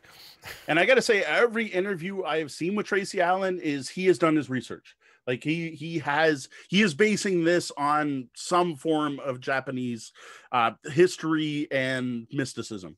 I don't know it myself again, but he does seem to have done the research. To me, it definitely has that feel of a Kurosawa movie, or at least what I think of when I think of samurai culture. Right. Now, instead of playing a combat card to attack, you can also go kamikaze. I mentioned this before. Every kami has a kamikaze value. It's usually huge. It's like 6, 7 attack. You do it, you make your big attack, and then your kami's burnt and gone. So a truly sacrificial attack. Now, once the player has taken an action, you then get a chance to take one of the cards in your hand and put it face down. This is now your stance for the next round. I said I'd get back to stances. Now, stance cards go off if your opponent attacks you. What's interesting is if they don't, you just burnt that card. It was a waste. But if they do attack you, you're going to flip the stance. There are 4 different stances. They do different things. One's give defensive bonuses, another retaliates, and so on. I'm not going to get into the details here. Right. So you're guessing what your opponent will do in advance to try and minimize their success at whatever it exactly. Yep. So play continues back and forth until one of the players loses their last health heart, causing the other player to win. Pretty simple. Now, what's interesting to note here that may not have been obvious from this description is you only get to draw new cards at the start of your turn. So a big part of the game is trying to decide how to balance the cards you have. Like how many cards, because if you have 5 cards, you spend 3 to attack, that's only going to leave you 1 for a stance. You've only got 1 card left to defend with then, because of the standard way of play. So that's a big part of the game, is if you go for that big attack, you're probably leaving yourself open. But the best thing overall, I got to say, the best thing about this game is the way it looks. Like, I don't know. There's just something striking about this game. And every time I share a picture with it online, I'm not the only one. Like, I get comments from people like, oh, what game's that? What's that? How's that play? Have you done a review yet? Like, everyone is excited by this game. Like, there's just, like, I don't know. I don't know if it's Art Deco or whatever that style is, that look, that it's only uses 4 colors. Like, just bang. Like, this game just looks so good. Yeah, and you're adding the quality of the art and the overall aesthetic to the actual component quality you mentioned earlier, and you've got a really strong offering when you open up that box. Yeah, it is. It's really impressive. Now, the other thing I like is what we already basically mentioned, is how well the theme is tied into this game. Like, you get that feel. You get this samurai who's being guided by a kami. He's invoking the spirits. The way actions are taken, the way you can set up for a big attack, and then that attack being a series of different strikes and counter strikes, either ending with a failed attack or the drawing of blood. Like I said, Kurosawa. Like I picture those, the samurai circling each other, the bang, bang, bang, and then looking at each other again and bang, bang, bang. And then, the scene where the guy's from behind, then you see him bleeding. Like, I totally see that while playing this game. And then there's that whole concept of corruption and pollution, which I found really fascinating. Yeah, and what I get is that sense of the concept of mindfulness is what I think of when listening to this talk of the actions and the planning and those short, decisive interactions with an opponent before you break away and reset, which is, again, a very sort of themed for that whole concept. Mm-hmm. All right. That's it for the roses. I got to say there is a serious problem with this game, though, and that is the rules. In addition to the fact you have a rule book that comes with the game, I also got this added example guide that the designer thought was necessary for learning the game. And I got to say, if I sat down and if I was the kind of gamer who only played by the rules as written, I probably would have given up. Like, I don't even know if I could have finished a game, because every time we sat down to play Katana, something would come up that isn't covered by either of the books. And then with the two books, there were rules that were contradictory between the two. And then things that were only found in one, not the other. So things that were only in the example book that weren't in the rule book, and things that it literally, I got to say, I'm sorry to say, the game is unplayable as written if you follow the rules in the example book only, if that was your only source of knowledge. And also, this isn't a limited reaction to the game. Numerous commenters and reviewers have indicated that they have needed to rely on Tracy to understand the game in order to, when, you know, the Kickstarter, people who received the Kickstarter have indicated that Tracy was really helpful again and again with problems they had with the game. And basically that's saying that they couldn't play the game without his help. Yeah. And it's great that they're available to do that. All the respect in the world to Tracy for that, but it is also unfortunate that that's required. Yeah. So now I do have to say, if I bought this at Target, say, and I didn't have the bonus book and I brought it home, any pair of gamers with any amount of experience of playing games is going to be able to play it in some way. You'll be able to muddle through. You'll be able to come up with rulings for various situations that come up that aren't covered by the rules, right? We're all gamers. We've all seen it before. You can interpret it. You're like, oh, do you think this stance means I get a bonus armor now, or I get both the bonus armor and the plus to defense? You're going to decide, well, one or the other, and one's going to be right and one's going to be wrong. But you're going to get to play the game. You'll be able to extrapolate what's there. Like, come on, we were able to sit down with our group and we played the He-Man Master of the Universe role-playing game. It is possible, despite the fact the rules aren't as good as they should be. Now, I am pleased to say that the designer, Tracy Allen, has put up an official Katana FAQ on Board Game Geek now. And many of the questions that I contacted him with were put on that post, which is awesome. So he is taking that step to be able to get that information out there. So it's good that it's getting out there, but and no, the game's not unplayable. I just think it's unplayable as written. Right. And it is an excellent sign that the designer is willing to accept potential issues and take action to rectify them. Too often games are released into the wild on their own to flourish or die as, you know, as the wind may have it. Now, ignoring the issues with the rulebook, having sat down with Tracy, asked questions, figuring out how to play, I would say it's decent. I love the theme. I love the aesthetic. The look of the game is great. There are aspects that work really well, like the hand management aspect. I love that. Do I spend all my cards to attack or do I hold some back to defend? That is a great decision point in a game. But then there's other parts that just felt like they could use more work. As I already mentioned, the armor health system seems like it's neat in concept, but it just feels like there should be a bit more there or something.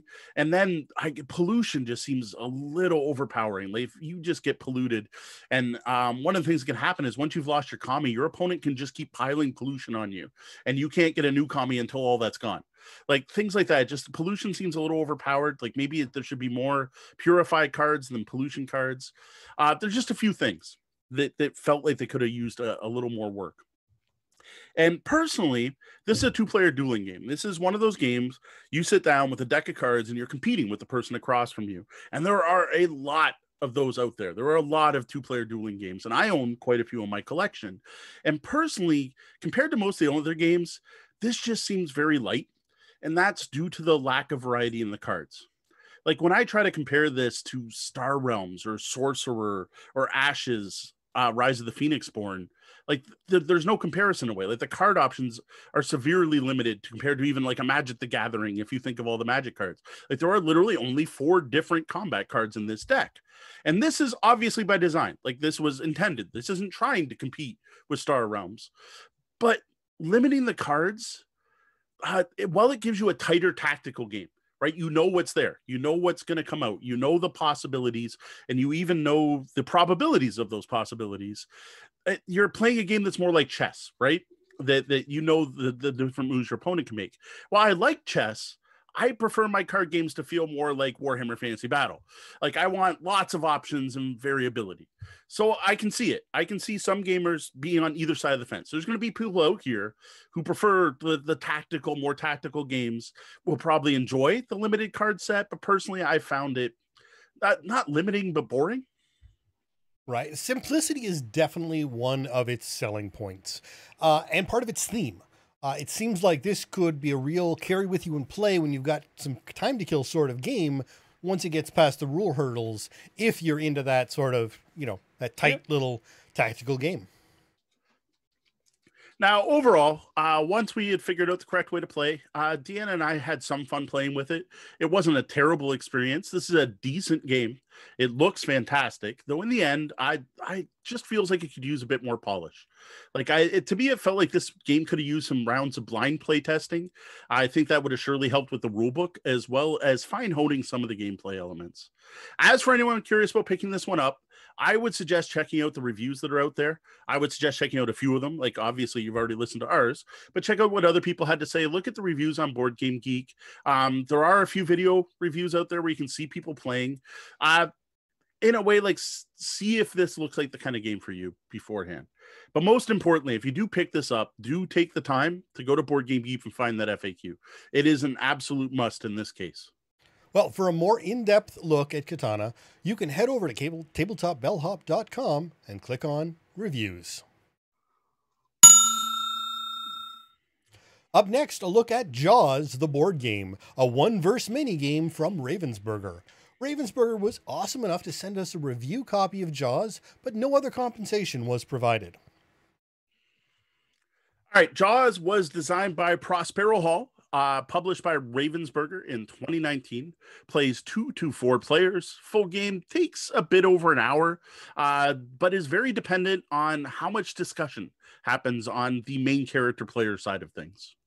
Yeah. So to get a good look at the excellent components you get in a shiny new copy of Jaws, be sure to check out our unboxing video. Now, the components are really nice, as Sean said. They are excellent components. There are some great meeple, including a fantastic shark meeple. There's little boats that actually fit the meeple in them. There's a number of cards. There's a nice compact 2-sided board that I think would be great for like a coffee shop or a diner. Some other tokens and bits.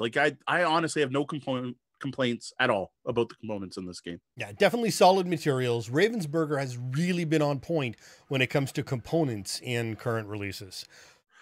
Though I do have to say, what is with Ravensburger calling meeples movers? That just confuses me. The same thing like Horrified. The minis, they're called movers. Take your mover and move it here. That was just weird. It's got to be a translation thing. Or maybe someone's tried to trademark meeple? I don't think so. But, how does one play this board game version of Jaws? All right. Well, in Jaws, one player takes on the role of the shark. The other players play Hooper, Brody, and Quint. Game of Jaws is broken into 2 acts with the results of the first act impacting the second. In the first act, characters are moving around the island trying to capture the shark, whereas Act 2, the shark is attempting to destroy the character's boat or eat them all. So much in keeping with the rough outline of the movie, shark as hunter and then shark as hunted. Now, the first part of the game is Act 1. It's Amity Island, which I have to assume is the island the movie takes place on. Here, players playing the shark attempts to eat as many swimmers as possible, while the characters try to attach 2 barrels to the shark and protect the swimmers. Each round starts off with an event, which mainly has players placing a number of swimmers at the beaches that are on the island, and can include some additional rules that will impact the rest of the round. Then the shark acts, followed by the characters. The shark gets 3 actions, which are either really simply eat a swimmer or move. In addition, though, the shark starts the game with 4 special abilities. They can use one of these each round. Now, these let the shark do things like eat extra swimmers, move extra spaces, or evade detection for the round. Now, all of these actions are taken in secret by the shark players. So this is one of those hidden movement games like Scotland Yard or many other games. Spectre Ops is the other one I was trying to think of. And they do this using this shark tracker pad. And the only thing they have to tell the other players is how many swimmers they've eaten and where, not at what time, and if they trip any motion sensors, which are on the barrels, which we'll get to in a second. Now, and the shark pad is a real piece of paper, not a dry erase board, with more than enough sheets for any but the biggest fans of this game who plan to hand it down to their kids later in life. You may run a little short at that point, but I am sure there's probably somewhere online you can get more sheets. Absolutely. All right, next, the Players Act. So Each character has their own set of actions. Some overlap, some don't. Quince, the pilot of the fishing boat, the Orca, he's in the water around Amity and can either move, rescue swimmers, pick up barrels, or launch barrels in the water. Launching barrels is, of course, important because if a launched barrel hits the shark meeple is placed on the board so everyone knows where it is, and the shark player takes the barrel and places it on their player board. Once the shark has 2 barrels, this act is over. Barrels that don't hit the shark, though, float in the water and act as motion detectors going forward. Now, Brody helps from the shore. Brody can move, rescue swimmers, pick up and drop off barrels, use the binoculars to try to spot the shark on a beach, or close one of the beaches. Closing beaches actually prevents swimmers from showing up there for a limited number of time.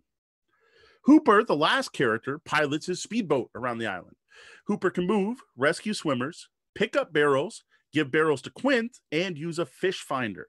Now, the fish finder is used. The shark player has to tell the other players if they're in the square with the fish finder or in an adjacent square to the fish finder or somewhere else.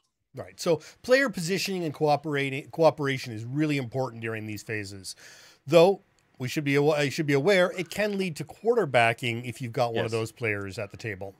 Yeah, this is definitely like you have the co-op aspect from the 3 players. The 3 characters are working together. And interesting enough, you play the game 3-player, they literally say each player chooses a character and then shares the third, which I don't think I've ever seen in a game like worded that way, like spelled out.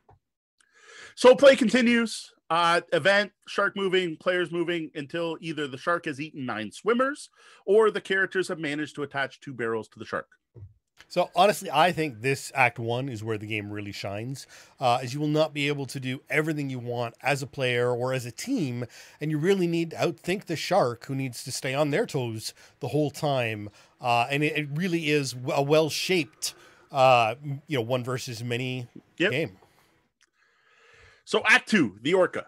So at the start, the shark's going to get a number of shark ability cards, so special abilities, and the characters are going to get a bunch of random equipment cards. And this is based on how well everyone did in the first half. The board gets flipped over and you build a boat out of tiles. You're going to put your meeples on the boat, your movers on the boat. And then what's going to happen here is you are going to flip over 3 cards from this deck called the Resurface deck. And it shows 3 potential spots the shark could pop up and attack from. Now, the shark's going to take tokens A, B, and C, and it's going to pick which of the 3 cards basically they're going to follow. And then the characters then get to move around on the boat, pick one of their weapons from their crew cards, and then puts a target token going, I'm going to think the shark's going to show up here and I'm going to attack here. Then there's additional crew cards they can spend too, like there's Chum, which lets the characters flip over another token, and there's like a shark cage that protects them. There's a whole bunch of cards that modify this basic gameplay, but the basic gameplay is shark decides where they're going to pop up, characters try to guess where that is and hit the shark. Right. Again, you do run into that potential for quarterbacking because it is a co-op team game, especially if one player has played the game multiple times. There are some sort of themes you can pick up that will help newer players, and so do watch for that. So now that the characters know where they're attacking, the shark knows we're going to do it. They flip their thing up. You put the shark on the board, and then you resolve. So any crew that are targeting that spot get to make their attacks. This is using specific custom dice. They're really nice, like blood red dice with little hit symbols on them. And assuming the shark isn't killed, it then gets to make an attack itself. Now, the shark can either attack the boat or swimmers in the water. And honestly, the shark meeple is awesome. Though I gotta say, Big G was playing the other day and pointed something out I totally missed. It has jaws on both sides, which is kind of creepy. It should have eyes on one of those sides or something. She was rather creeped out by that. So play continues like this. The shark pops up at different locations, the crew trying to guess where it is until either all the crew are dead, shark wins, the boat has completely sunk, shark wins, or the shark is dead, players win. In addition, there are rules for playing just each part of the game separately, which is actually kind of solid because they are good enough. Like to be honest, if this was 20 years ago, these would have been 2 separate games and people would have accepted it perfectly fine. You could have had Jaws shark attack and you could have had Jaws save the beach and sold them separately, and people probably would have been perfectly happy with them. Yep, absolutely. Now, before I go into my final thoughts, I do need to state that I have never seen Jaws. which means I had no preconceived notions of what to expect from this game, except that there's a shark in it and there's a quote about needing a bigger boat. That is pretty much the extent of my Jaws knowledge. And I had no clue what the two acts had to do with the movies. I had no strong feelings towards any of the characters. I don't know those three characters. I don't feel like that I care about one more than another. And one of the things that impressed me about this board game version of Jaws is that this didn't do anything to ruin the game for me. I didn't feel I was missing out on anything. Now, I will admit, I bet you if I knew and loved Jaws, I would have enjoyed the game more than I had. But it didn't do anything to ruin it by not knowing anything.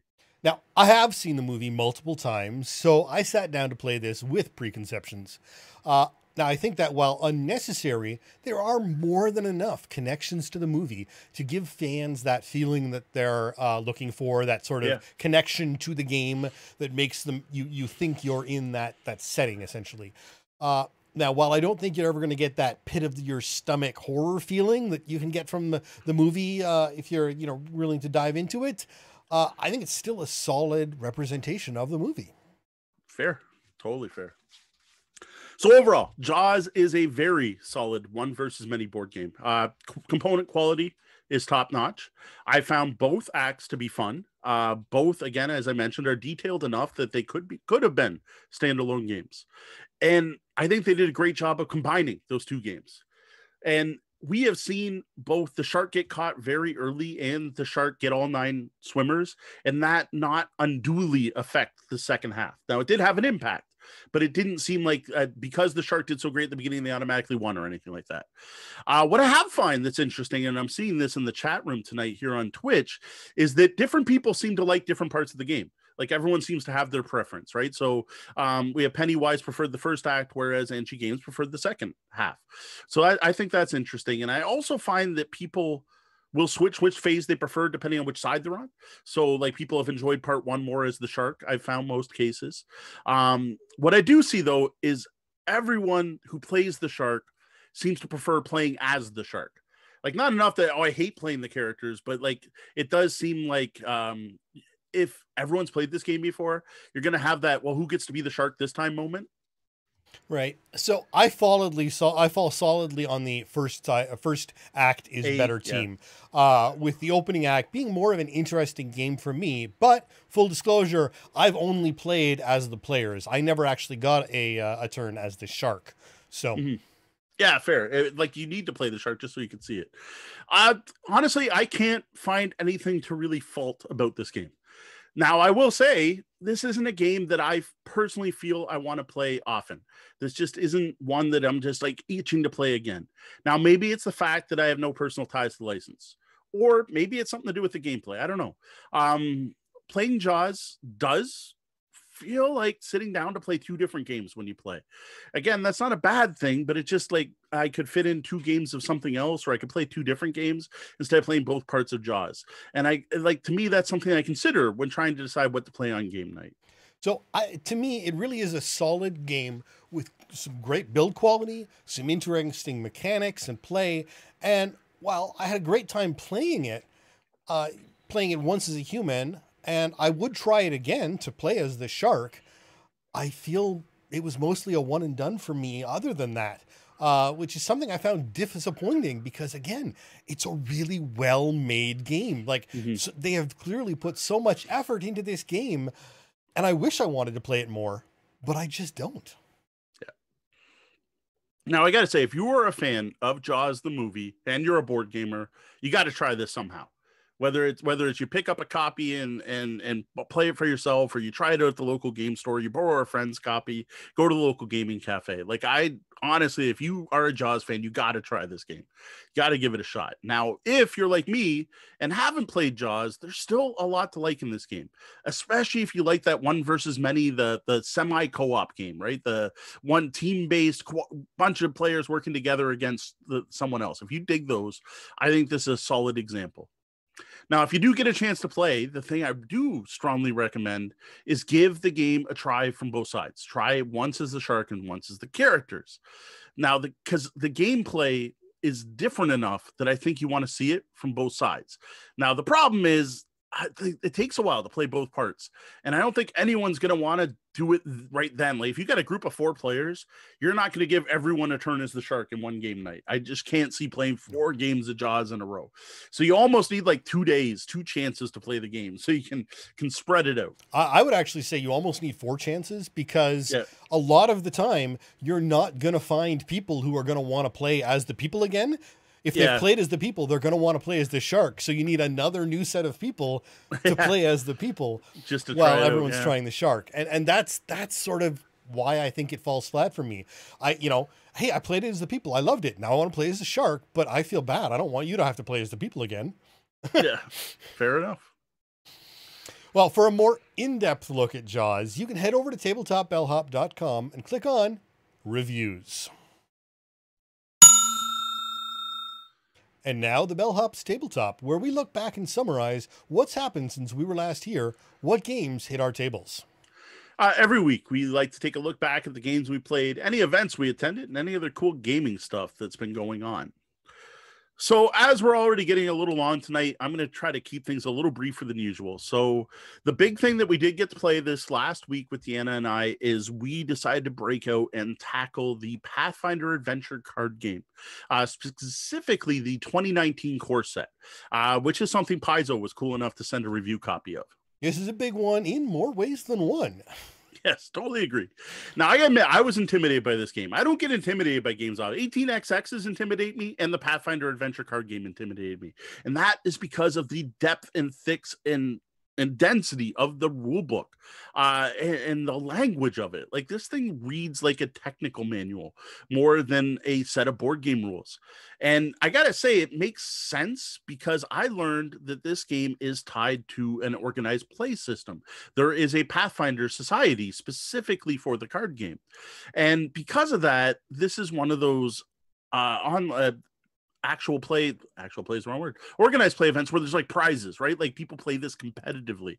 And I realized that because of that, they need to write the rules to be as unambiguous as possible, right? So what it made me think of is when we first got into Magic the Gathering with the little folded rule book that was in your starter pack, compared to just how detailed the rules are now, especially when you get into timing.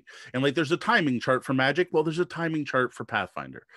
Right. So 440 cards just in the core set is a lot of combinations and permutations to take into consideration. Yeah, there's a lot of interactions there. And to be honest, it might be that those are 100% unique cards. I don't think we saw a single duplicate while playing. So it's not only that, because that is something they changed from the original printing, is they no longer give you 6 goblins in case you need 6 goblins. Instead, you have these proxy cards. So you have 1 goblin card and you fill your deck with proxies to represent all the goblins. So I honestly think those might be 440 unique cards. Wow. Which is crazy. Yeah. So in prep for our first game, I went online. I'm like, all right, show me the best 2019 Pathfinder core set video. There isn't one. There is one out there, but it's someone's 3-hour-long podcast where they talk about the game kind of in the middle of it. And then I admit, like, we have a pretty long show. I couldn't make it through it to get to the Pathfinder part.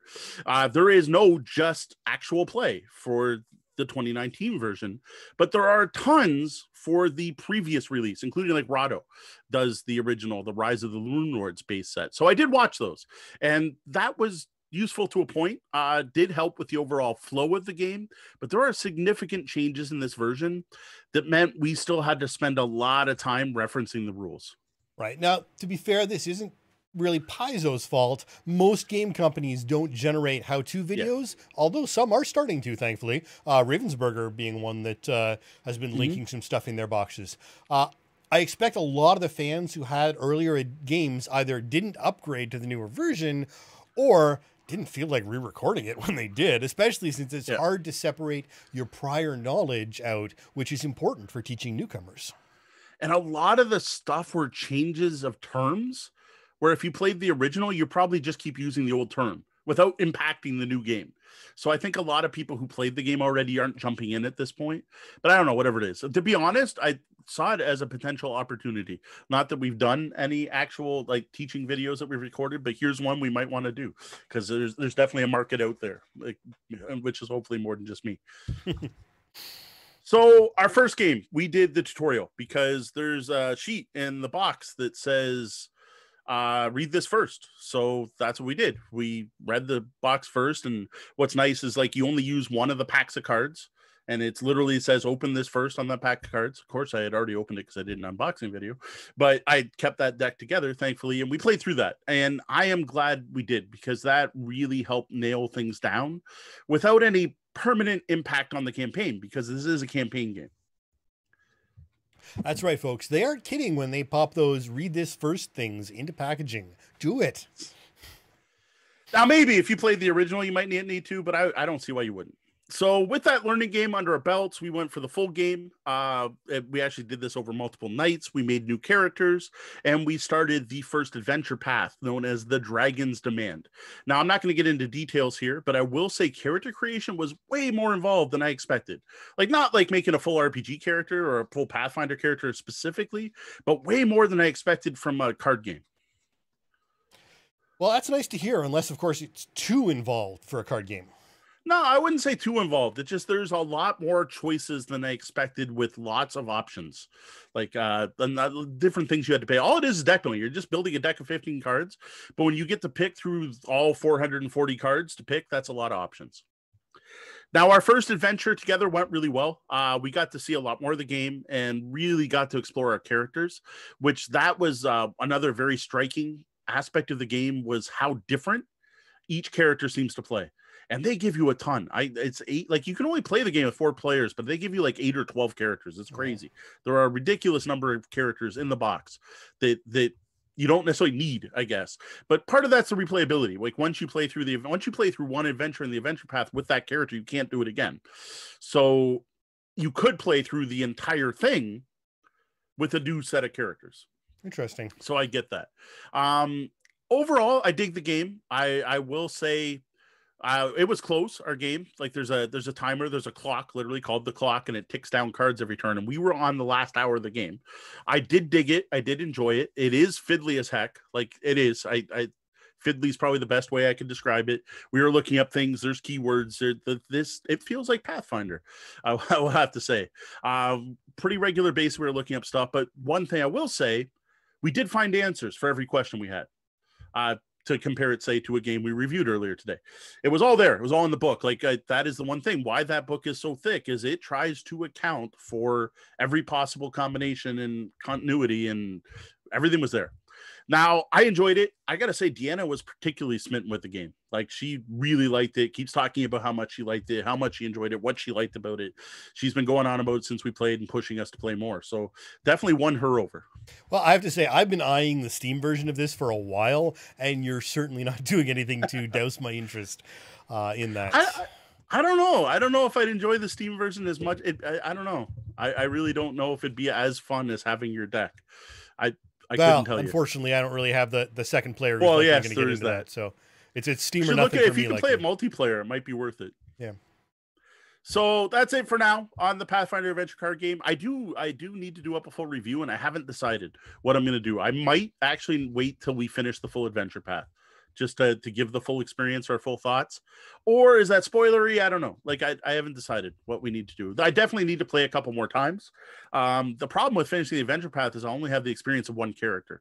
So I don't know if I need to try it with another one. Overall, though, definitely digging it so far. So again, trying to keep things a little shorter. The other games we played this week are some of our favorite 2-player games of all time. These are games we've talked about many times, so I'm not going to go into a lot of detail. First up was Onitama. This is a game that I need to break out more often because, man, was I terrible. I just had to pay more attention. I lost 3 games in a row, all due to basically moving my sensei right where they could be attacked. So that wasn't very enjoyable. No, we can't all be on all the time. This is a world full of distractions, especially during quarantine. Very true. I don't know. I was terrible at Onitama, just bad. Up next, we broke out the Duke. We used to talk about this all the time, and it's been a while. Everyone who's been a longtime fan of the show knows I love this game, and that fact still stands. What's interesting is I don't know for sure, like, because I don't, one of the things on Board Game Geek is you can't log if you played the variants or not, right? So I don't know if this is the first time we ever used them, but it's the first time I remember using them is like, because normally when we sit down to play, we just play with the basic rules. Like here's the map. There's nothing special on the map. Here's your 2 footmen, your Duke, and the standard pieces in the bag, and her bag's same as mine. And I don't know why I felt like it. I just felt like using more bits when we played the other night. So first off, we broke out the mountain tile. And this one's neat because you randomly put it on the board. And what we did is we just took out a D6 and rolled D6 by D6 and put it on the grid. And what happens is you can't do anything with this. You can't move onto the spot. You can't jump over it. You can't trace an attack from it. The mountain's just blocking everything. Right. So that one doesn't come with the new version of the game. Really? Is that a promo or an expansion? It came in my box. It came with the base game. Interesting. So it's something they removed from the Lord's Edition, which is because weird. we've got all the Arthurian aspects. See, I have the Arthurian, but I had to buy it separate. Right. So with the Arthurian, do you have the fort? Because it's on the back of Camelot. Probably then. We haven't broken out the Arthurian yet. So that was the other thing we did. So we played a couple games with the mountain, and then we broke out the fort, and we actually used both. And the fort was okay. So what the fort does is you can move on to it, but you can't spawn a new troop next to it. Like if the Duke's next to it, you can't put someone instantly in the fort. And what it does is it protects you from strikes. So it's the burst attack where you just flip your guy and kill someone. It protects you from strikes, but you can strike out of it. And I don't know, like it didn't seem to have the impact the mountain did because we just didn't draw a lot of tiles with strikes. And I honestly think in the base set, there aren't a lot of tiles with strikes. Right. So I don't know. That one was okay. It was still interesting. Like it's different than the base game. So. Yeah, now I feel like I need to sit down with my son and put those Arthurian tiles in because we never have. We've only ever played with the base set. Yeah. I'll admit we were tempted. Like I was looking at the Robin Hood set, and then I also have like the Conan set, and then I have the Three Musketeers. Not Conan, sorry, it's the Robert E. Howard set because Conan's one of the tiles, and then there's a bunch of his other characters, Cull and Solomon Kane and one other of Howard's characters. And I didn't realize, I thought they were all just like throw them in the bag. They're not. Like Robin Hood replaces you still keep your Duke, but Robin Hood is who you have to capture. So your Duke's still in your deck, but Robin Hood's the one that has to be captured. And then like Little John and Maid Marian, that replace tiles. So you like pull out the Oracle and replace it with my Maid Marian, for example. But more interestingly is on the other side, you have 3 tiles. There was the Sheriff, King John, and someone else. I can't remember who. Sir Guy, I think. And if none of them are on the board, you lose. But if like 2 of them are on the board and you capture 1, you still win. And then there's a hierarchy of ranks for who gets to be the Duke when you summon new characters. And I'm like, wow, that really changes the game. So we were curious to try those out. We didn't do it. So maybe that's a next week thing. Right. And that's it. Actually, to be honest, we also played some Jaws with my daughter, but we talked about Jaws plenty. So how about a look ahead? What do you have planned for the coming week? All right, so like we're having a big party tonight for 100 episode, right? Well, next week is our 2-year anniversary. It's going to be an AMA. Again, we're looking, I'm hoping to get some like podcasting questions or something. Like, come on, tap our experience for doing this for 2 years. Now, as for reviews, we are actually scheduling ahead. I have looked ahead. I'm looking to do Quad Heroes next week and the Shadowrun 6th World starter set next week. Now, for Quad Heroes, all I need to do is I need to try it with teams. I need to try it with teams with the allies, where you have that like separate little card that has its own unique abilities, not a full character. I haven't tried that yet, so I need to do that. Fair warning, it's going to be a positive review. Like, unless that aspect sucks, well, that'll be the one part that sucks, because so far the game's great. So spoiler, you don't actually have to tune in next week. I've already told you. Then Shadowrun, the thing that does need to be noted about that is it will be a read review. There is no way I'm getting a group together to play Shadowrun until the pandemic's over. So I've been holding off on that one. I owe Catalyst a review of it. At this point, I'm going to have to offer him a read review because that's the best I can do. Because at this rate, we're not going to be getting together with a group anytime soon. Yep. So with that, That's going to be one board game and one RPG. And you know what? I think we're going to kick off is a plan to do that. Change up the reviews a bit. We're still going to do 2 reviews, but I'm going to swap it up so it's one board game, one RPG each week, because we're starting to pile up RPGs that need to be reviewed. So that's going to go on for probably a month or so. There's enough of it to be reviewed, because as always, here at Tabletop Bellhop, we're about all kinds of tabletop games, not just board games. And I might even get a review in there too, because I'm more than halfway through Hack the Planet now. So there you go. There's another RPG review. We're going on all RPGs all of a sudden. Now, a quick shout out and a thank you to our VIP guests, our Patreon backers. We greatly appreciate their support. Now, normally we shout out 5 patrons every episode, but you know what? This is our 100th episode, and we really do want to say thank you to everyone that supports us. So let's hit the full list tonight. Roger Malash. Thanks, Roger. Zopi, thank you. David Miller Jr. Thanks, Dave. Brian Kurtz, you've been with us since the beginning, and we appreciate it so much. Yo Rutila, thank you. Jeff Seuss, thanks, Jeff. Kator, Cat and Tori, thank you. Duran Barnett, thanks. Timothy Smith, thanks, Timothy. William Fisher, thank you. Danielle Thomas, thanks, Danielle. Sean P. Kelly of Gaming and BS fame, thank you. Andrew Dacey, thank you. Diane Tuzano, thanks, Ma. Misdirected Mark. Join the Misdirected Mark team every Tuesday night at 8 p.m. Eastern as they talk games and game mastering at twitch.tv/misdirectedmark. Evil John, the man who makes me drool over his meat snacks. And Wayne Humfleet, thanks, Wayne. Well, that was the double bell. That means our shift's coming to an end, and we're going to have to drop that portcullis and lock the front doors. Though the doors to the lobby are closed, you can always find us across the web and social media as Tabletop Bellhop, one word. Drop by our website at tabletopbellhop.com for more gaming content. If you like the content we're providing and would like to support our continued efforts, please consider tipping your bellhop through our Patreon at patreon.com/tabletopbellhop. Remember to join us here on Twitch every Wednesday night at 9 p.m. Eastern and watch for the Tabletop Bellhop Gaming Podcast to hit your podcatchers in YouTube every week at 2 a.m. Eastern on Tuesdays. Well, that about wraps up the time we have for the show tonight. For those of you here live, thank you for joining us, and be sure to stick around and join us in the Penthouse Suite for the after show. For Tabletop Bellhop Gaming Podcast, I'm Sean. And I'm Mo. Thank you, and game on. Game on.